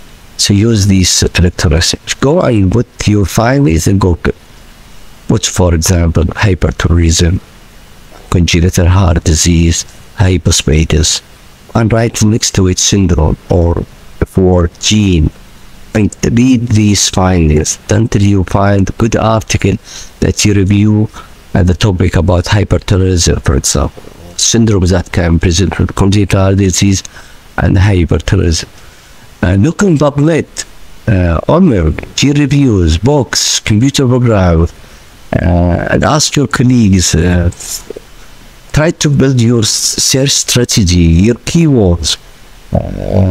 Avoid minor findings in your search. Putting lucid ears or no nasal bridge, it doesn't help you in searching. The same things for developmental delay is very common in many syndromes, so it doesn't lead you. Use these softwares if you have it, Oxford Medical Database. What you do, just a program divided to two halves. Here the collection of or list of findings, and try to pick the findings that is present in your patient and put it in this category. For example, your patient has microcephaly and also cleft palate. We put it also here. Then you did search for syndromes with these two findings. You hit OK, and it gives you 26 syndromes, and you go through them and see which one does fit with your patient, for example, here. And over them and look to the photos. Does these photos look to your patient? Then you can make your diagnosis of coronary deland, for example. This is a helpful software. Same thing for BOSOM, and BOSOM has advantage, it's more strong search for skeletal dysplasia. The future of dysmorphology is the artificial intelligence dysmorphology. Probably we will put the features and the photographs of the patient in advanced artificial intelligence machines, and they can give you a phenotypic diagnosis or clinical diagnosis. So these artificial machines maybe later on work as electronic dysmorphologists. And now there is a software, for example, face to gene software. It's using the same things, trying to map the face and give you facial gestalt, and by putting the congenital anomalies you have in your patient, then it can give you a list of differential. And now they are using these deep gestalt techniques to automated clinical dysmorphological diagnosis, and probably this is the future of clinical dysmorphology. It will not replace the dysmorphologist, but it will make their life easy and give them a big differential diagnosis and draw their attention to syndrome that they couldn't recognize quickly at the beginning. After you make diagnosis, you do the review. Now, searching for the diagnosis, you just put Google. Just use the Google. Put the keywords or the key findings, or search for syndrome. Look to the photographs in the Google. Does it look like your patient or not? Use OMIM, which is an excellent free database of genetic disorders. MedGene is very helpful. It's part of the PubMed or the National Library of Medicine. Just put, for example, Marfan syndrome here, as I did here, and it just lists you, make it categories: clinical characteristic, additional description, clinical features, guidelines, suggest reading clinical study. and so on. And it will be interlinked with gene reviews and others. So mid-gene is an excellent starting point for searching for information. Gene reviews is another part of National Library. Sometimes you can find good review articles what these syndromes that here came to your attention. PubMed is very helpful. Also, this is a helpful website, NARC initiative. Just put diagnosis here. For example, I put Marfan syndrome, then it will give me phenotypes, another differential diagnosis. Give me genes and correlated genes. It builds your differential diagnosis. Very helpful website, and it even lists you which system are involved. It's helpful for building your differential diagnosis. For example, you thought of Marfan syndrome, it's Marfanoid stature habitus, and you are looking for other syndromes that can give you Marfanoid features. For example, I had this link, and this is the genes that can give you Marfan or Marfanoid syndromes. This spread Goldenberg is Marfan with chromosynstose, for example. Lewis Diaz is congenital heart disease, characteristic congenital heart disease, and so on. Now, if you couldn't find diagnosis by gestalt or pattern recognition or hair anomaly, or you did by examining the family members and you did search and you couldn't find the diagnosis, just follow up the patient. You may find the diagnosis. And there is many times you can make a diagnosis and follow up, or just looking for previous photographs of a child, or the facial feature may change with time, or may develop the new findings or new symptoms.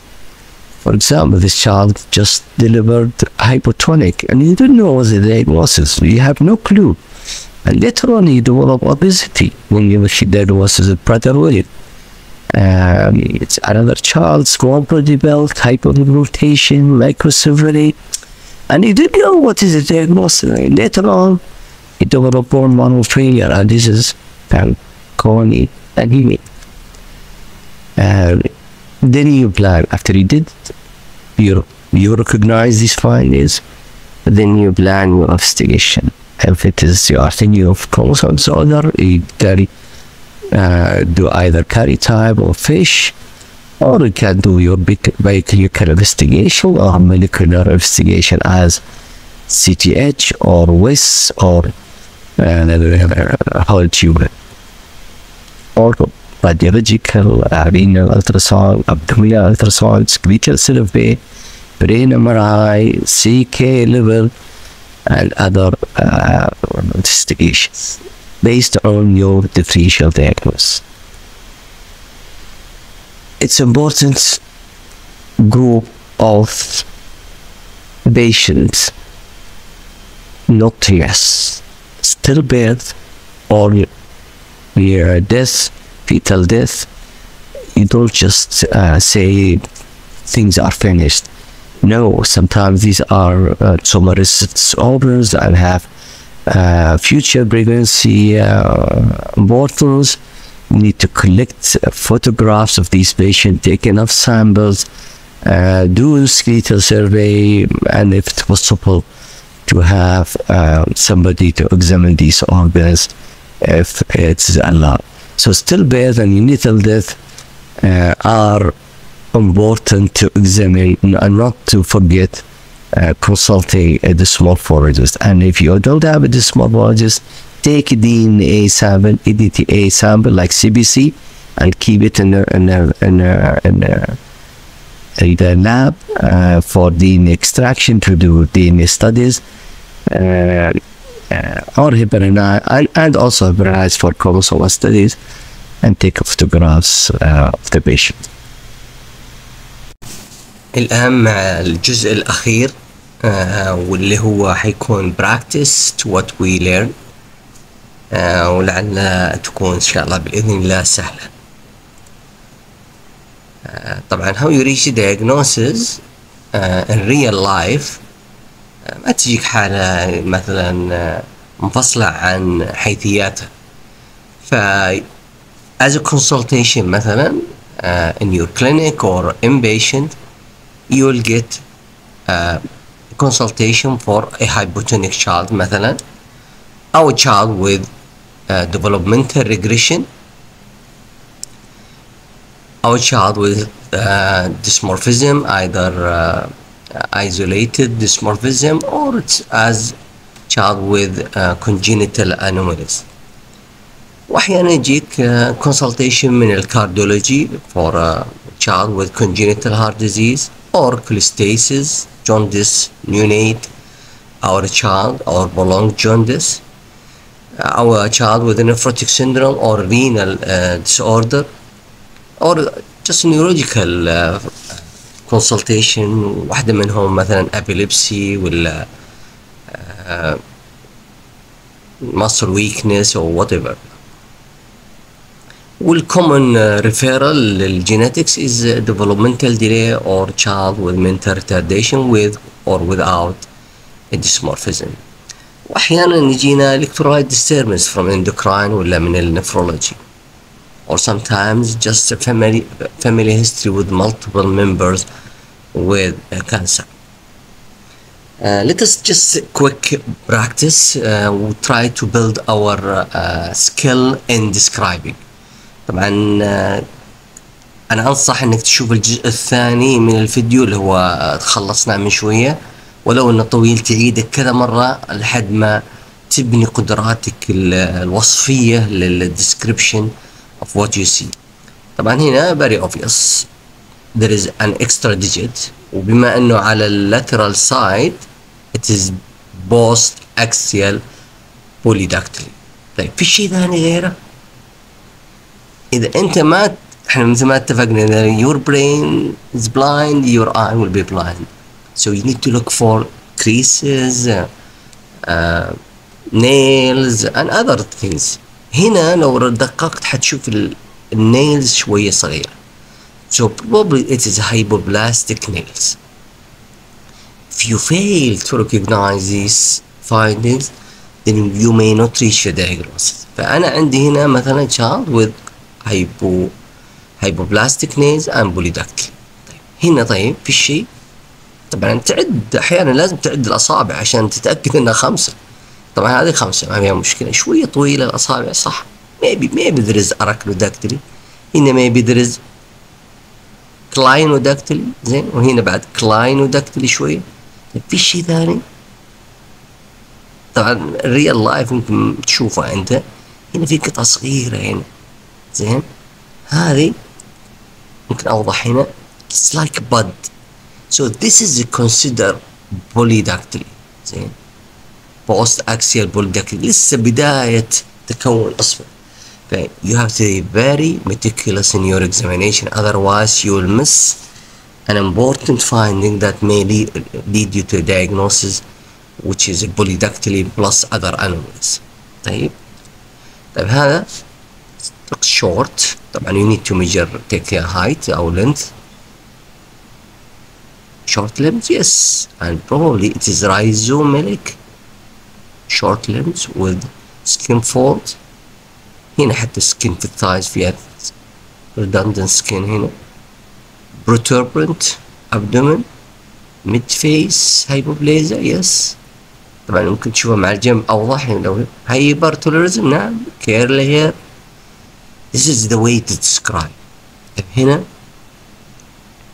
it's clear it's mid face hypoplasia صح. It's short nose. حتى منطقة الفلترم is retracted to back. Ears looks normal. المولر area is depressed شوية. ما في frontal bossing. It's like a box head. This is like brachiocephaly.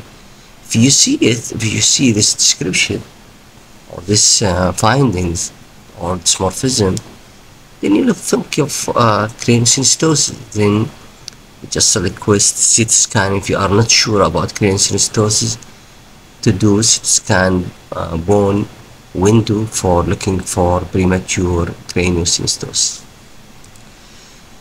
طيب هنا this is طبعا different ages, different patients، لكن وش اللي يربط بينهم؟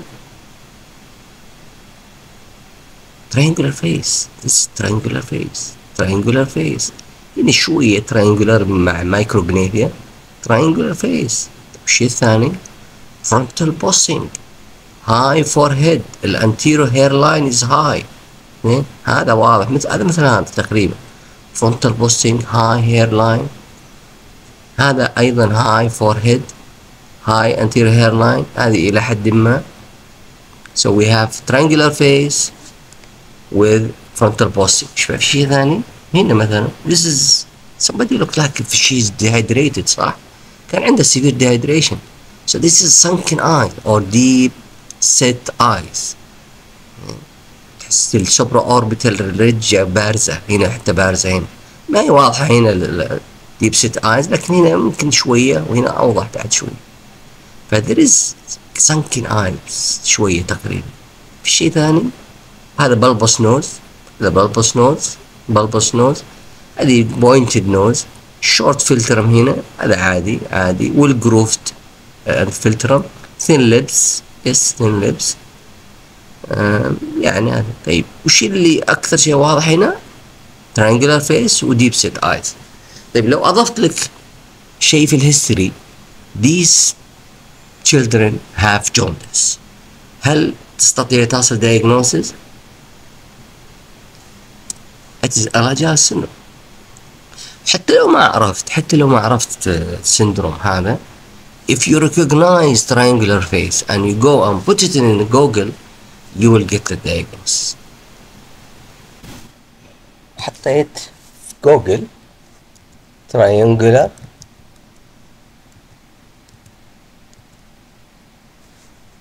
face jaundice child، بس كذا ايش حيطلع لي؟ يطلع لي هنا titles وانا اشوف هنا الدومين نيم، فانا اقرا هنا مثلا triangular face Alagille syndrome triangular face، هو already اعطاني الدياجنوسيس حتى لو اني ما اعرف. jaundice child كذا بالمونستينوسيس قاعد يقول لي Alagille syndrome، فهو قال لي Alagille syndrome. وش اسوي؟ اجي اروح للصور. Does the child look like my patient? Does these photographs fit with my patient? فأقعد أبحث في الصور وأبحث، أو أرجع هنا وأدخل مثلا على هذا اللينك وأقرأ عنه وأشوف does it fit with my patient ولا لا، ولا أرجع هنا وأقول مثلا Alagille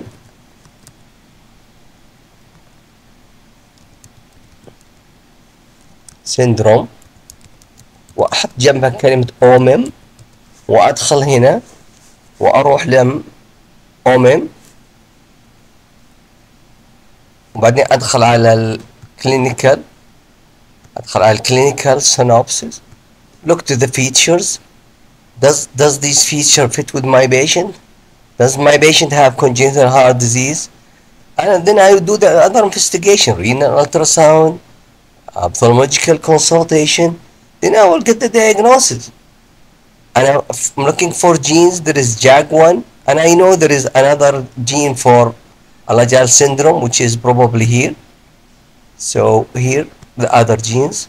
So it is JAG1 and Notch2.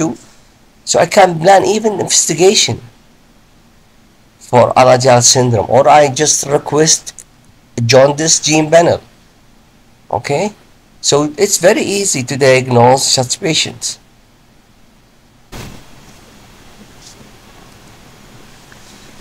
هنا you see restriction of the distal part of the leg. هذه another patient. I'm not sure this is a leg or I think it's the same. Yeah, it's a leg. Here also distal legs. كأن في band كذا شيء محزوز عليه أو مربوطة يعني. هنا واضحة مرة يعني. See there is a ring, there is remnant of amniotic fluid here. Restriction, disruption of blood supply to the fingers or the arm. So this is amniotic band syndrome. ما هي لا هي genetic ولا شيء. It's congenital anomaly because of disruption. طيب هنا examine the chart. I hope you recognize this is coloboma, which is missing part of the iris. هنا الشيء هذا النوستريل، طبعا هذا سيت سكان، هذا الاير مفتوح. هنا بلوكت، هذه بلوكت posterior part is blocked، كان في بوني بارت. so this is choanal atresia. عندي واحد اللي عنده كولوبوما وكوانال اتريزيا، روح لهم جوجل حطهم مع بعض شوف ايش يطلع لك. يمكن لو تضيف يعني هايبوبلاستيك سكروتم ولا شورت بينس يمكن تطلع لك زياده. وايضا معاهم abnormal ears، looped ears او هنا well marked anti helix واضحه، هنا anti helix واضحه وfolded helix. هذه واضحه، هذه typical السندروم هذا well marked anti helix. لو تروح تحطها في جوجل هيطلع لك الدياجنوستس. كولوبوما كوانال اتريزيا هيطلع لك عده لينكات. مثلا هنا كولوبوما كونجيتال هارت ديزيز، هنا طلع لك سندروم تشارج سندروم. طبعا يوريلاي على الدومين نيمز هذه تشارج سندروم. تقدر تطلع يعني مثلا تضغط هنا rare diseases، يعني تقدر تقرا وتتعلم وتستفيد وتشوف السندروم fit with your patient ولا لا. مثلا لو هنا ضغطنا تشار، فتحنا صفحة جديدة، رحنا على اورفانت، هذه هنا شارد سندروم، معطيك معلومات، معطيك حتى اسم الجين، ومعطيك لينك للأومم هنا، حتى معطيك الاي سي دي نمبر، ومعطيك سمري هنا كلينيكال، حتى ديفرنشال دايجنوسيس للشارد سندروم واسم الجين. فهنا مثلا هذه الديفرنشال دايجنوس. فتستفيد وانت تبحث في جوجل اشياء كثيره يعني. لو رحت هنا مثلا دخلت على هايبر لينك هنا ودخلت على اومم، هتشوف حتى اسامي الجينز. هذا الكلينيكال سينوبسيس، مود اوف انهيرتنس بالاعلى هنا دوميننت. لو تضغط على الفينوتايب او الجينوتايب، لو ضغطنا هنا على الفينوتايب يطلع لي جين واحد، مع انها قد يكون فيه اكثر من جين. وهنا هايبر لينكت على على الجين وعلى الديتيل. تدخل هنا على الجينوتايب، يشرح لك شوي عن الجين. طبعا هذا العمود يوصل لك الهيدنجز بسرعة. الاليليك فاريانت تضغط عليها مثلا تشوف يعني sample of reported cases، مثلا female child syndrome كذا عندها الميوتيشن الفلانية، زين تنزل على هذا تقرا قدر ما تقدر، وفي ريفرنسز طبعا في الأخير you can read about it. طيب هنا another combination، طبعا هذه اسمها encephalocele. It's like a hernia of part of the brain through the a hole in the skull. So encephalocele. طبعا هذه لوست اير ما تفرق معانا كثير، ما تعطيك الدياجنوز كثير، لكن this is a major anomaly can lead you to diagnosis per se.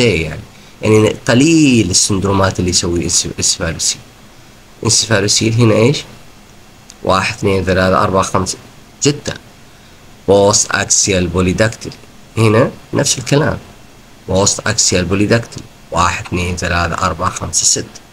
سو انسفالوسيل مع بوليداكتيلي، روح حطها في الجوجل شوف ايش يطلع لك. ميكل جروبر سيندروم. طيب recognize findings microotchia، الاذن صغيره مره، small ear. اوكي شوف هنا شوف هنا هنا التشيك is well developed، هنا under developed. اللابيال nasolabial fold under developed. تركز شوي تحس ان this side is smaller than this side. يعني حط يدك، غط يد نص الوجه وشوف الفرق. الفيس الماوث is كده مايل، كان في كلت هنا بعد حتى. So micro-otia or hemi-facial, put them in Google and you will get the diagnosis. Okay? Golden heart or oculovertebral anomalies. Look for the eye and the spine for anomalies. ولما تبحث في Google, look for review articles. And from review article, go and find the differential diagnosis. And I just summarize some of them. Brachio-otorenal syndrome. Brachio, that means there's brachial cyst or sinuses. Examine the neck. هنا ما في شيء. So this is probably out. You do a renal ultrasound. There is no anomaly. So this differential is out. Okay. Usually it is isolated finding. And there is no positive genes, although sometimes cases are positive. But go and put Google search and try to find a review and build your differential diagnosis. For example, in gene reviews.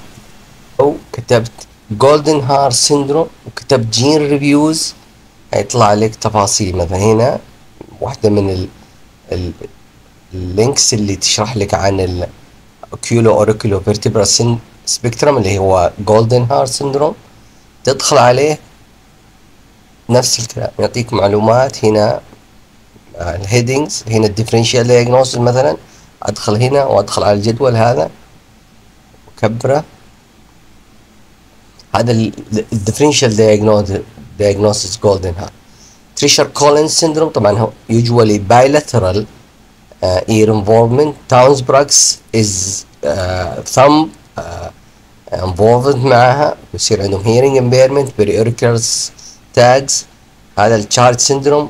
Brachio-otorenal spectrum شرحناه من شوي، وهكذا. Another case. Right, what's this? This is clifting, right? This is the mouth, this is the tongue, this is the nose. Almost hypoplastic nose. This is the characteristic here. There should be some tissue here called premaxilla. It's absent.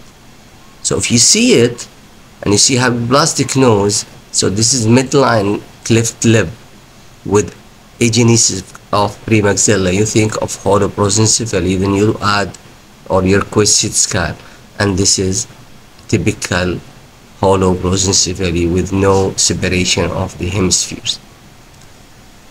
So it's holoprosencephaly. And this is the differential diagnosis. Could be chromosomal like deletion or duplication, infant of diabetic mother, or other single genes or trisomies like 13 or 18. What is this? There is no hair in this part of the skull. This is skull. This is 2 cutis aplasia. Okay. Then you go and look for differential. Adams-Oliver, look to the toes and fingers, see if they are hypoplastic. Then you diagnose a patient with Adams-Oliver. It could be isolated or part of syndrome like trisomy 13. Another photo by Gestalt. This like somebody with craniosynostosis, mid-face hypoplasia, shallow orbits, high forehead, frontal bossing, high anterior hairline, low set ears. Anything in the photo? Just look to the photo and I will leave it for a while, then I'll come back to it. This is a similar child. Shallow orbit, wide open eyes, open mouth, short nose, high forehead, frontal bossing. Similar photo, probably same. It's a photo of the same child at different ages. Thin lips, low set ears. Yes. Anything else here? The clue is here in this patient. Look to the hands. Syndactyly. So put mid-phase hypoplasia with craniosynostosis and syndactyly, you will get a diagnosis of Upper syndrome, which is one of the craniosynostosis. Now, if you look to this list of photos, there are different syndrome, but what I'm trying to show you here, this lady looks like these two, or this child. Shallow orbit, yes, down slanted eye, but the characteristic is in the big toe. It's wide, so this is Pfeiffer syndrome. I think it's written somewhere here. It's here, yeah, 5%. It's the thumb is wide. What do you see here? Maybe grooved palate or cleft palate. Okay, this is microcephaly probably. Shallow orbits. This is big toe, big finger. Sorry, thumbs. This is wide, a little bit big thumb. Big thumb. High arch palate. This is craniosynostosis. Now, if you look to the syndromes with craniosynostosis, they all overlap between each other. And if you know the molecular, most of them have fibroblast growth factor receptor 2 gene defect. So upper chromosome 2, Pfeiffer also 2, and even the isolated non-syndromic synostosis is also FGFR2. Pfeiffer, yes, can be FGFR1 or 2 or 3. Monk syndrome is a variable presentation, and I remember seeing a family with multiple children with craniosynostosis, and the parent looks to us normal, and we thought we are dealing with an autosomal recessive craniosynostosis, and most of craniosynostosis are autosomal dominant. And luckily we were doing gene tests in a center that was interested in craniosynostosis, so they diagnosed the patient for us to have a mutation and monk, and then we did parent testing, and we found one of the parents have the same gene defect and with a variable expression to the degree that almost he or she looks normal. طيب هذا another patient. Just look carefully at the face. They are similar تقريبا. This is here arching eyebrow صح؟ كأنه deep set eyes, wide open eyes. The lower eyelid is curved down. كأن المولر region in the breast. Thin features تقريبا, small features in the face. Maybe long philtrum, small mouth, low set ears واضحة. Child oxygen, NG tube. Anything striking in these two photos? The hands, overlapping toe, hands, fingers.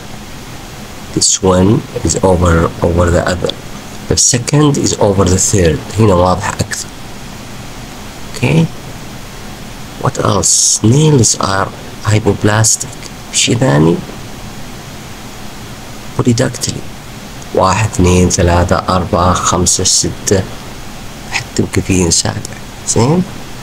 So hypoplastic, nails, polydactyly, small facial features. ممكن heart disease, congenital heart disease. Mother is over 35. Edwards syndrome. Always put trisomies in your mind for newborns. إذا كان growth parameters are low, you will need, next question you need to ask about is the mother age. Okay, this is differential diagnosis or the differences between trisomy 13 and 18. both of them they have congenital heart disease. Here trisomy 13 more of holoprosencephaly microphthalmia aplasia أكثر من الإدوارد syndrome. والكلو هنا ده معظم الوقت overlapping fingers زين والرينال anomalies. لكن مو كل واحد عنده overlapping fingers زي إدوارد syndrome. could be arthrogryposis مثلا congenital as part of congenital joint contraction. Okay, now here يعني ما ودي أدخل في كل واحد أقعد أوصف فيه بس what's striking here. طبعا هذا إيش؟ acute aplasia. طيب إيش هنا؟ severe or marked ALA لينزاي absent or hypoplastic لينزاي. يعني لو حطيت في جوجل acute aplasia مع hypoplastic لينزاي يطلع لك syndrome طوالي. Maybe you never heard of the syndrome but it's there. You don't need to remember the syndromes. You need just to recognize the features. Hypoplastic ALA acute aplasia تحطها في جوجل يطلع لك السندروم. This is a chart referred by neurology with epilepsy. You review the chart and you find the radiologist reported lyssencephaly, smooth cortex, smooth brain. Epilepsy, smooth brain, and you look to the face, there is furring of the forehead كذا كأنه معفط أو جعد هنا لما يبكي. This is Miller-Dieker syndrome. Then you go and request either FISH or CGH comparative genomic hybridization and you will find the diagnosis. It's microdeletion syndrome because you recognize microcephaly with epilepsy and this characteristic forehead. If you want to describe the child, you can describe thin lips, long philtrum, upturned nose, and so on. What about this child? He has heart disease, open heart surgery, right? What else? Long philtrum, bulbous nose, thin upper lips. Looks like that child اللي قلنا احنا كأنها قوس. Characteristic mouth. Maybe small eyes, maybe there is facial symmetry, but here it's clear. More small eyes, Camillus long, small mouth.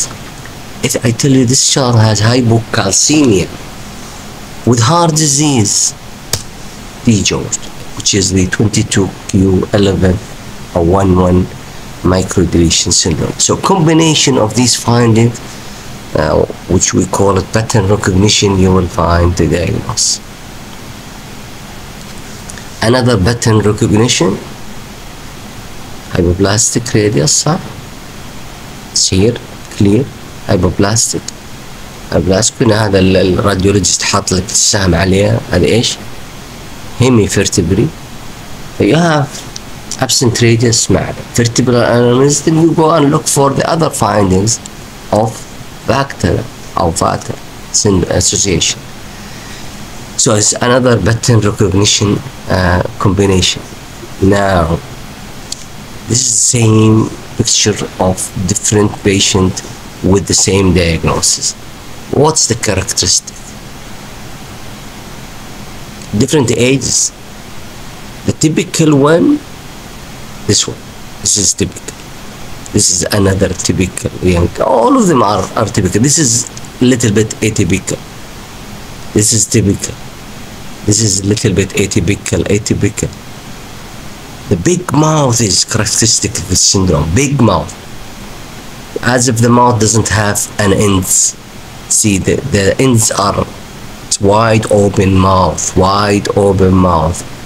Okay, this one and this one. Molar region are flat. All of them, they have flat molar region. Flat. Puffy eyes, puffy, looks like it's puffiness, everywhere puffiness. Okay,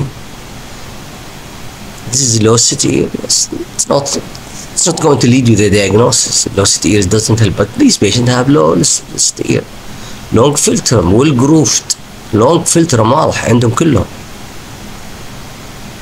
في syndrome معين. طيب لو قلت لك they have congenital heart disease. supra aortic ستينوسيس بالتحديد، هايبر كالسيميا. لو تحطم هذا اللي قلت لك من شوي الفايندنجز زين حيطلع لك ويليامز. طيب ديسشارج هذا عندي شكله واضح، اوبن هارت سيرجري صح؟ يعني كونجيتا هارت ديزيز، لوست ايرز. شيء ثاني هنا اي ويبنج، دونت ميس ذيس ويبنج، ذيس از ا بوي، اتس نوت تيرنر. يعني مثل لو كانت جير ممكن نقول تيرنر، اتس نوت جير، اتس ا بوي. So congenital heart disease, webbing, lost ears, looped, small كده. This is the characteristic of the ear of this syndrome. down slanted eyes مثل هذا واضح كأنه sleepy, ptosis كأن high forehead أحيانا curly hair. Noonan syndrome. This is another different picture of Noonan and other Noonan. Noonan is considered part of group of disorder, they call it rasopathies. RAS genes اللي هو HRAS و KRAS و NRAS are group of genes and pathway different. They aren't يعني these genes can cause multiple syndromes وكلهم تشابهون. يعني مثلا نونان وكارديوفيشيو كوتينس سيندروم وكستلو يتشابهون حتى بالملامح. زين يمكن كستلو أكثر they have deep palm creases and even soles creases, they have deep كذا كأنها غايرة. كارديوفيشيو كوتينس they have more coarse facial feature, more curly hair يعني مثل كذا curly شوي. زين يعني في فروقات بينهم بس they have يعني overlapping genes. مثلا في السي اف سي بيرا زين كيراس والراس بشكل عام مع الكوستيلو. نونان عادة الجين حقه ممكن يغطي اي واحد من هذولي. زين كل هذول ممكن يجون من causes of نونان، يعني عندهم فيتشر في نونان حتى ولو ان الجين is known to be more common في الكوستيلو ولا كارديوفيشيو كوتينس. وفي طبعا other genes مثل حتى NF اللي هو النيوروفايبرماتوسيس، في بيشنت عندهم نيوروفايبرماتوسيس ونونان فيتشر. So that explain the الميستريز اللي كانت في الأول اللي يعني he looks like this syndrome والثاني يقول لا he looks like the other syndrome كلهم يعني overlapping. طبعا هذه called molecular dysmorphology. هذا ايش رايك فيه؟ طبعا هذا لوكس نورمال صح؟ عادي ما ندقق تقول اي نعم لا صوت كان لو ستير ها شويه هايبرتوليرزم لون از البريد يعني سموث فلترم هنا ابتر نوز لو داون سلانتد ايز. هذه ابتر نوز كان بتوسس شويه gap between the front incisors. هنا ليفيد يوفيلا از كلو فتحت فمه ولقيتها يعني لو ما فتحت فم هذا البنت ما حتدري يعني عندها كليفت يوفيلا يعني كان كليفت بلد.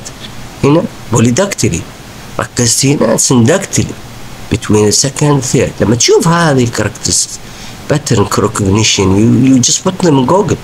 زين ممكن عندهم جينيتيال انومالي بس هذه حتى يعني لما تجيك فوتوغراف كذا second مع third you think of this syndrome. زين وفيها باثوي لها.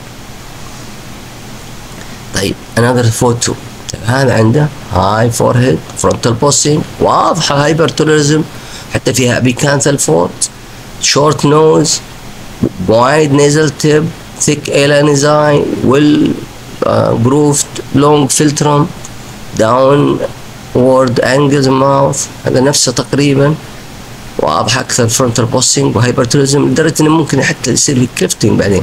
المهم في هايبرتوريزم هنا حطينا معاه بوليداكتيلي. now you go and try to find the diagnosis. بوليداكتيلي وممكن حتى معاه سنداكتيلي. بوليداكتيلي مع سنداكتيلي مع هذا الفيس الهاي فور هيد هايبرتوريزم شورت نوز يطلع لك كريغ سيندروم. طيب لو احنا جينا مثلا وشفنا another patient different than this patient يعني كان في overlapping feature short nose hypertolorism واضحة down slanted eyes لونج فلترم، ابترنوز، حتى هذا يمكن اكبر شوي عمره، هايبرتوريزم واضحه. هنا ابسنت كوربسكولوزم، هنا المفروض هنا كوربسكولوزم، هنا ابسنت، هنا سبليتد الهيميسفير ما فيه الكوربسكولوزم. لان عندي مالتيبل بوليداكتيلي، هنا ما في سنداكتيلي بس مالتيبل، يعني يمكن حتى 7 أو 8، 1 2 3 4 5 6 7 8 8، فالله هنا سنداكتيلي 8 digits.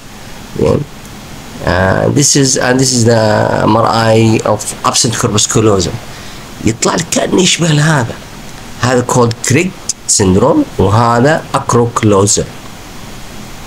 فالكريج سيفالو بولي سنداكتيلي syndrome هو caused by GLI3 mutation.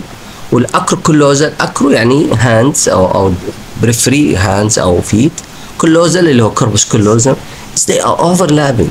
ولما تروح تشوف انهم they have similar pathway على مستوى الموليكولار dysmorphology. فمثلا هنا عندنا ال GLI genes في الهيومن there is about 4 genes GLI 1 و 2 و 3 و 4. إذا أضفت طبعا هذا السينيك سونيك هيدج هوجز جين طبعا يعطيك بروتين في الأخير، لكن لو أضفت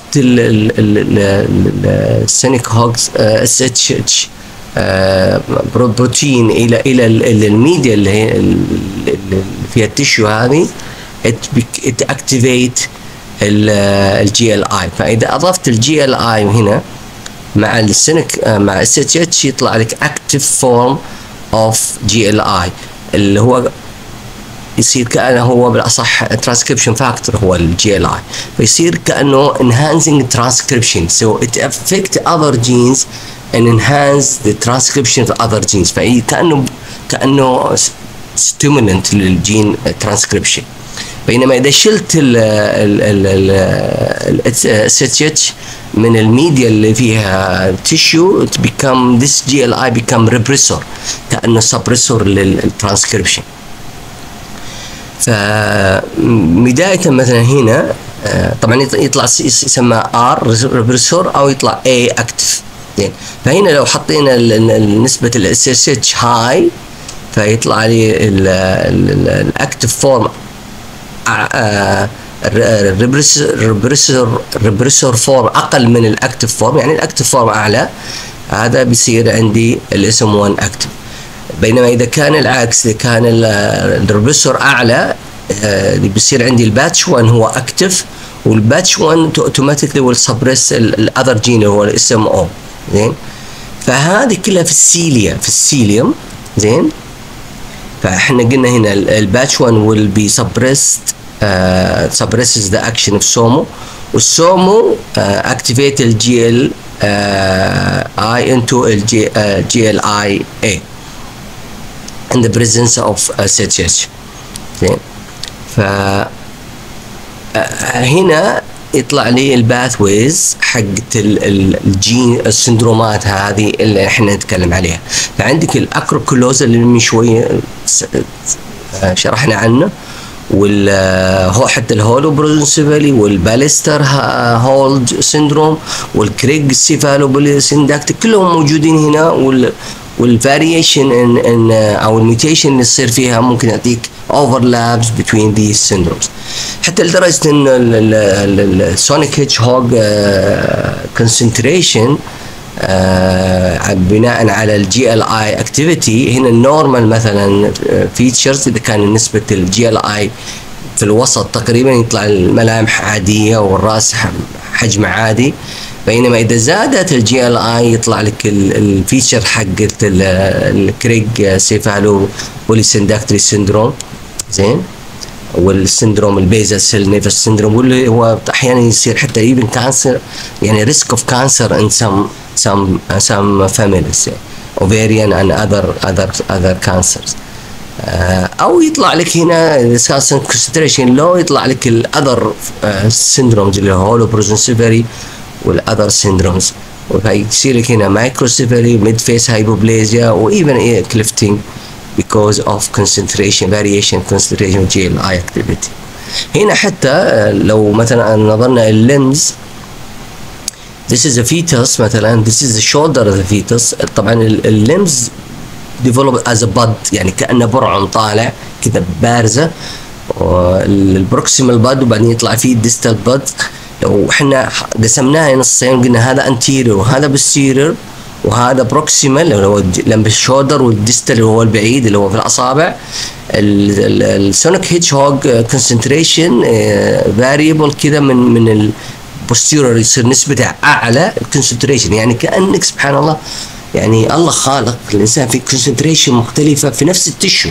زين، فالبوستيريور اللي هو كانت تتكلم على الجزء اللي خارج من جهه الاصبع الصغير اللي هو اللاترال، زين، هو البوستيريور، يصير عندك السونيك هيدج هوج اعلى نسبيا.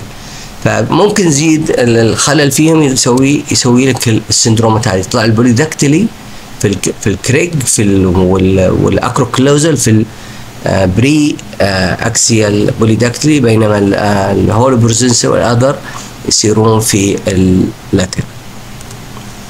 طيب هذا سندروم ثاني ممكن شويه معاد، لكن نشوف انتم منتبهين ولا لا.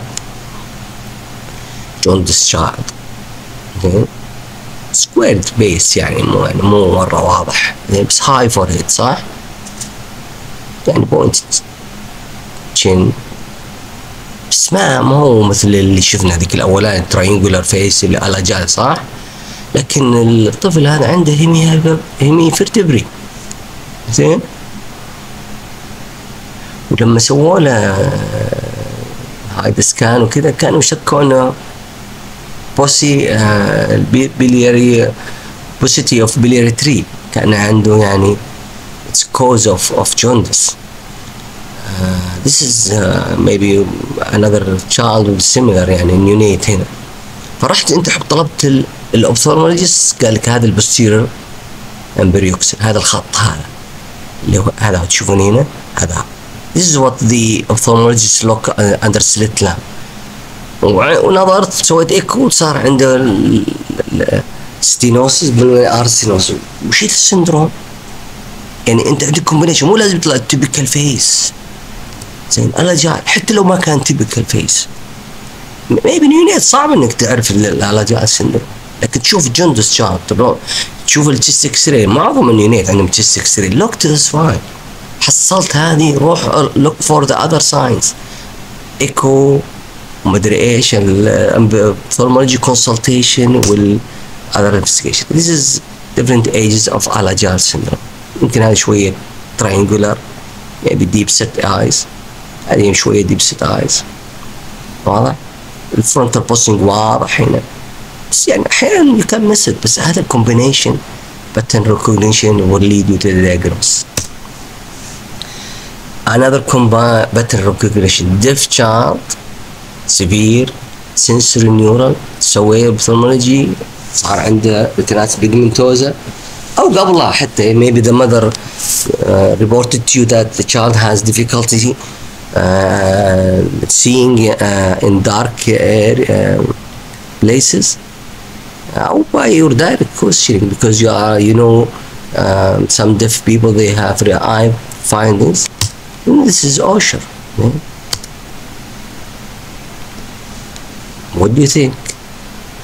إن شاء الله خبراء الآن في الديسمورفولوجي صح؟ but just hold it. من يوم تشوفه بلمحك كذا ما يحتاج صح؟ You recognize it. With time you see a lot of patients, see a lot of faces, then you will be able to recognize these cases. وكل ما تصير يعني خبير كل ما تقدر you can pick them in the neonatal period, which is the difficult period to recognize dysmorphism أو diagnose syndromes at that age. طيب this is child obese صح؟ واضح obesity. أول ما تفكر فيه إيش؟ ضروري تروح to look for hypotonia, ask about polyphagia, what happened in the neonatal period and so on. يعني أنت من يوم يجيك السيناريو كذا obese child أنت تفكر الأجيال، روح أسأل الأسئلة اللي lead you to the question to the diagnosis. طيب ماكروجلوسيا، زين، هيمي هايبرتروفي صح، هذا الليج اكبر من هذه. this leg is bigger than this one. نيفس فنيمس كريس هنا موجود، يمكن هذا اوضح.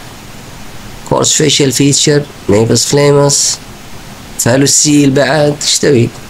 اعطيني دايجنوستس. لو ما عرفته خذ الفيتشر اللي قلت لك من شوي حطها في جوجل مثل ما سويت ويطلع لك الدايجنوستس. طبعا حتى لو سويتها whole exome sequencing, whole genome sequencing, comparative genomic hybridization هيطلع negative.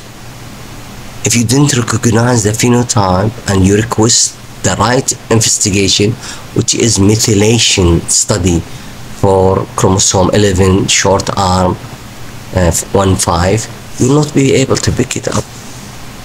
So phenotypic findings or recognition of the syndrome will help molecular confirmation of your diagnosis, and it's have impact on the prognosis. will what to look for avoid the complication اللي هو risk of cancer.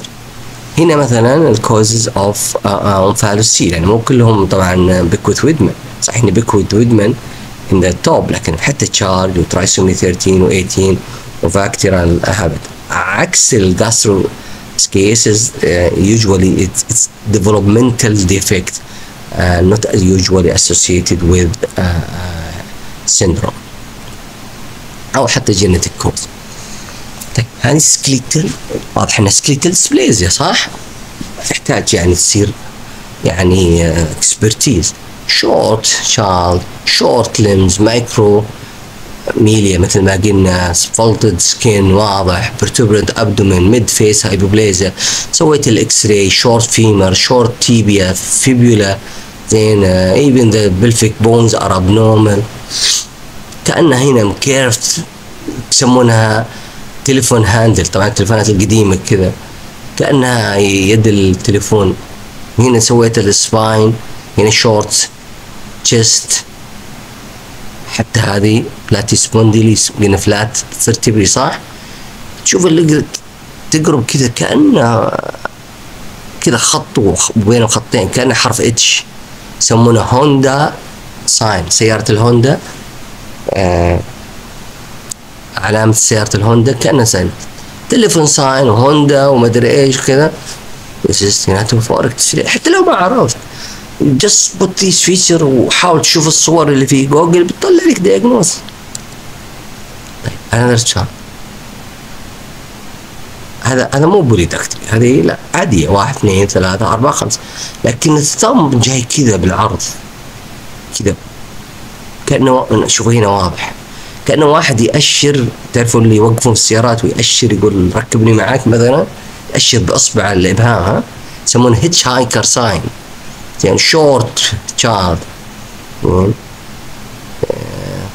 كأنه رايزومينيك لحد ما، برتوربنت ابدومن، فلات فيس.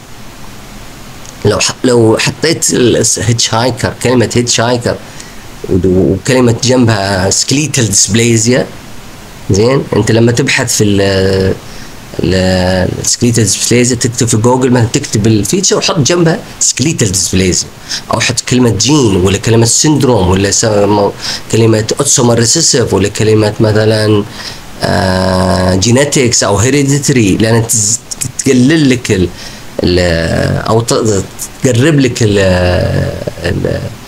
الفايندنجز في جوجل. لان عشان كده الكي ووردز انت لازم تطور مهاراتك في الكي ووردز عشان توصل للدياجنوستس اللي، او يساعدك جوجل تصل للدياجنوستس وتلعب فيها، يعني تتفنن. حتى يمكن تحط كوتيشن على الكلمه المهمه مثلا، يعني ابغى شيء طلع لي صفحات فيها هيتش يسمونه هيتش هايكر ثم مثلا، او ابغاها تصير في كل كلمه موجوده في تطلع لي في البحث، حط عليها كوتيشن، يعني حط على الهيتش هايكر كوتيشن قبلها وبعدها، هذا يطلع لي دايستروفيك ديسبليز. طيب هنا ايش رايكم؟ هذا احنا قلنا دايفيسز، زين هذا الابيفيسز، هذا الابيفيسز، هذا الابيفيسز، الابيفيسز شكله كويسه، بس الميتافيسز ابنورمال. ابيفيسز حلوه مره زين، يعني طبيعيه. دايفيسز ما فيها شيء يعني. لكن هنا الميتافيزيز ابنورمال، هنا يمكن كان فيها يعني fractured area يعني، بس هنا ميتافيزيال abnormality، فاقول this is metaphyseal dysplasia. ومع قراءتي وبحثي I can fit him with this type of metaphyseal dysplasia Schmidt type. طيب هنا يمكن ما هي فير لان ما طلعت البودي كله كامل، لكن this is increased bone density يعني ممكن صعب عليكم. increased bone density هنا ايش توقعون؟ سويت السيت سكان، هذا الابيض شو؟ calcification حتى باينه في السكال اكس راي. increased bone density و calcification brain، حطها في الجوجل شوف ايش يطلع لك. تروح تشوف اللاب ريزلت تحصل البايكارب حقه ناقص. This is carbonic anhydrase deficiency another pattern recognition. وانت you recognize الرير anomaly اللي هي osteopetrosis او calcification. طيب هذا this child و different age حتى يعلمك ان الفولو اب مهم. ما بيه شيء واضح يعني، ما بيه شيء واضح صح؟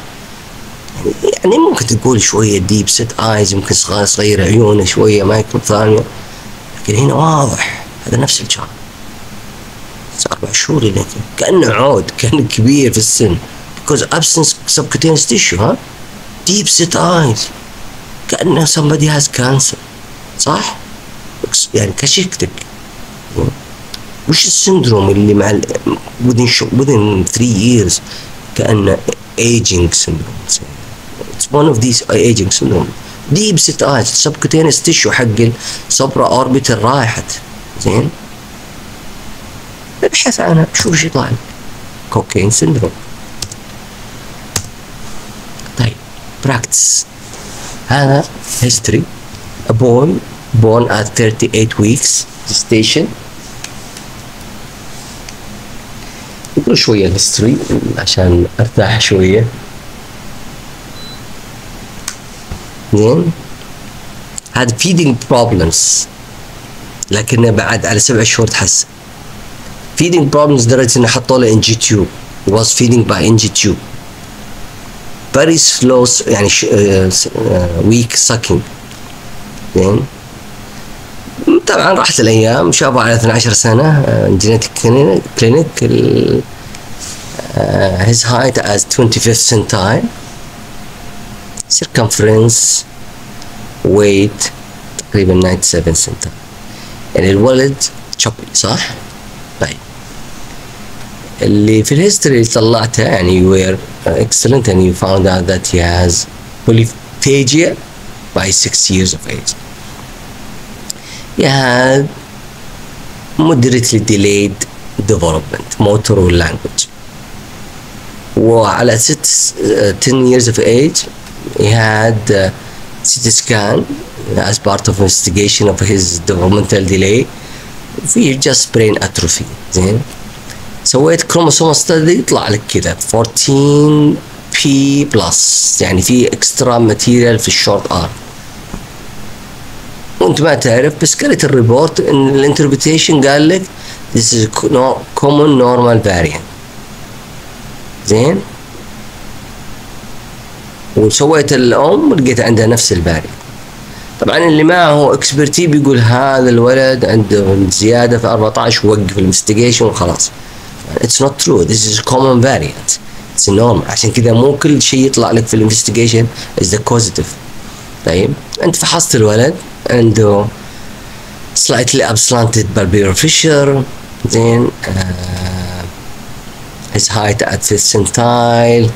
عنده brush field spot. وانت تعرف ان brush field في داون سيندروم يقولون لكم صح؟ في ميديكال سكول.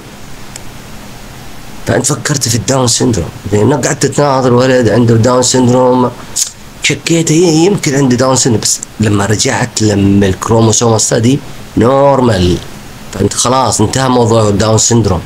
هنا اولموست يعني طبعا في فيري رير كيسز خلونا منها، لكن احنا نقول نورمال كروموسوم ستدي، فما تفكر في داون سيندروم برش فيلد، هذه كان بي نورمال ان سم بوبوليشن يعني. طيب سويت because of eating history وما ادري ايش والبرش فيلد يعني حست يعني ها رحت سويته ويس طلع نيجاتيف، سويته هول جينوم طلع نيجاتيف، سويته جينوميك هيبريديشن طلع نيجاتيف. هذا هو الولد، ايش رايك؟ ايش التست اللي حتطلب؟ another example of imprinting disorder اللي ما يطلع لك في الهول اكسون ولا في الهول جينوم ولا في السي جي اتش، يعني في بعض الحالات. طبعا البرادر ويلي كان بي مايكرو ديليشن سيندروم، لكن ممكن يطلع نيجاتيف فما يطلع له بالميثيليشن تيست. زين، يعني السي جي اتش يس could be positive in 70% of brother ويلي، لكن other imprinting defect methylation defect ما تطلع لك الا لما تطلب الميثيليشن اناليسيس لل 15 Q11. This is brother will. Another child 13 years، هذا البيرث ويت والفاميلي هيستوري is negative، early feeding difficulty، marked growth and developmental delay. تقول الحين brother will صح؟ كروموسوم ستادي twice done لانه شكوا انه داون سندروم. زين، يعني ما عنده هذا الدكتور، هذا ما يعرف الداون سندروم، فعاد التحليل مرتين يعني ما صدق الاولاني. طيب على 4 سنوات was thought of Williams، وسوالف فيش for Williams الكروموسوم 7 طلع نيجاتيف، so rolled out. لا عمره 13 سنة جاء السيزون، ولما أخذت الهيستوري digging developmental history there is major behavioral problems، stubbornness، impulsiveness، violent temper tantrums، هذا صورته. يعني ما في فيش الفيزا واضحة يعني، بس بنقولها الحين بعد شوي.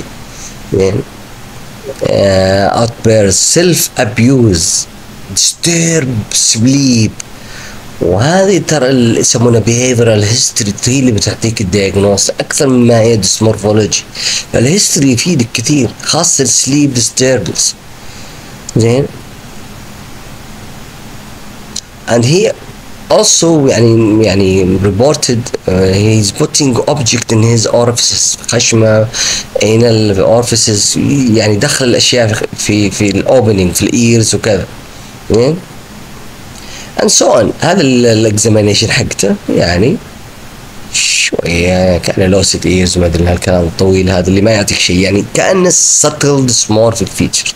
زين، small chin، chest barrel shaped، hypoplastic nipples، يعني ما تطلع لك شيء، حتى لو حطيته في جوجل ما تطلع لك شيء. لكن if you didn't recognize the behavioral history ما حتطلع بشيء. فأنت طلبت you thought of this syndrome Smith-Magnus syndrome، فأنت رحت وطلبت السي جي اتش and you got the diagnosis deletion 17p11. Another case 4 years boy، شافوه في العيادات ما حدا عارف شو اللي عنده، بس his main presentation speech delay، his history family history is negative، ما عنده لا postnatal ولا prenatal problems ولا immunization، growth of nutrition is okay. مثل ما قلنا family history is negative. He has normal milestones except speech language. زين، أيضا في الهيستوري is hyperactive، was poor eye contact، subtle small مو subtle يعني نقول فيه has dysmorphism facial dysmorphism، وسووا له developmental assessment وقالوا he's delayed واضح يعني moderate to severe developmental delay mental retardation يعني. Also reported by the developmental pediatrician he has autistic spectrum. فعندك child with speech delay mental retardation hyperactive autistic، وش اللي تفكر فيه؟ You should always think of this combination, think of Fragile X. Then you go and look, examine this child for sign of Fragile X. Hyperlaxity of the joint, prominent forehead, prominent mandible, large ears إذا كانت موجودة، أحيانا مي موجودة. Then you go and ask for repeats. triple repeat لأنك حتى لو طلبت whole exome whole genome تطلع negative. So if you didn't recognize it, you will not be able to do the triple repeat حقت ال CGG حقت الفراجايل X. فلا تعتقد ان الويس هو اللي بيعطيك diagnosis. فالويس dysmorphologist هذولي انا ما اعتقد انهم فنانين في الدياجنوسيس. انا شفت واحد جينيتيسيست diagnosed Edwards syndrome by Wes. He failed to recognize Edwards syndrome. معناه انه الديسمورفولوجي والفينوتيبيك اناليسيس مهمه to plan your tests. ولو دائما الموضوع ويس بوزيتيف وخلاص خلينا نسوي ويس. yes, ويس make our life easy and shortened our يعني long journey of investigation. And yes, also it make us think يعني we don't take deep thinking about the analysis of the dysmorphology. لكن لا تنسى ان dysmorphology والphenotypic analysis is very important. So this is a chart with fragile X. فالابروش عندنا يعني باختصار يعني مع انه صعب الواحد يختصرها في سلايد واحدة او سلايدين. فانت تفكر في اذا عندك multiple anomalies ولا single anomaly, multiple tissues involved or one single involved. if it is one single tissue involved ممكن كمثال يعني bone dysplasia, skeletal dysplasia, and you think of the disruption, deformation, malformation, then or it's syndromic or non-syndromic. And if it is deformation, is there any cause or oligohydramnios or no oligohydramnios? Then you do your computer search and try to collect information and plan your investigation. And don't forget always your history, very important, like teratogens. And if you didn't ask the questions of teratogenic medication history, you will not be able to reach the diagnosis.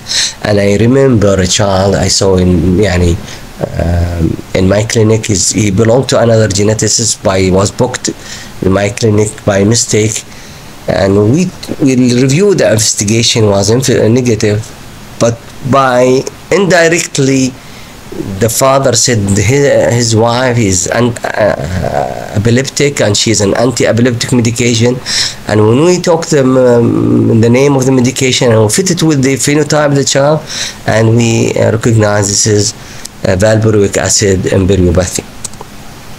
And this is a summary of the whole lecture. If you have suspicion, start with suspicion of a genetic disorder, either it's congenital anomalies or growth problems or mental deficiency, developmental delay. Then take your history, pregnancy, birth, and events, and don't forget of the collection of the events. Family pedigree and family history is very important in your dysmorphology analysis. Growth, development, then you go to your physical examination, anatomical region, organs, measurement, photographs, and then plan your investigation or review your already done investigation like radiological or laboratory investigation, and then plan your genetic investigation.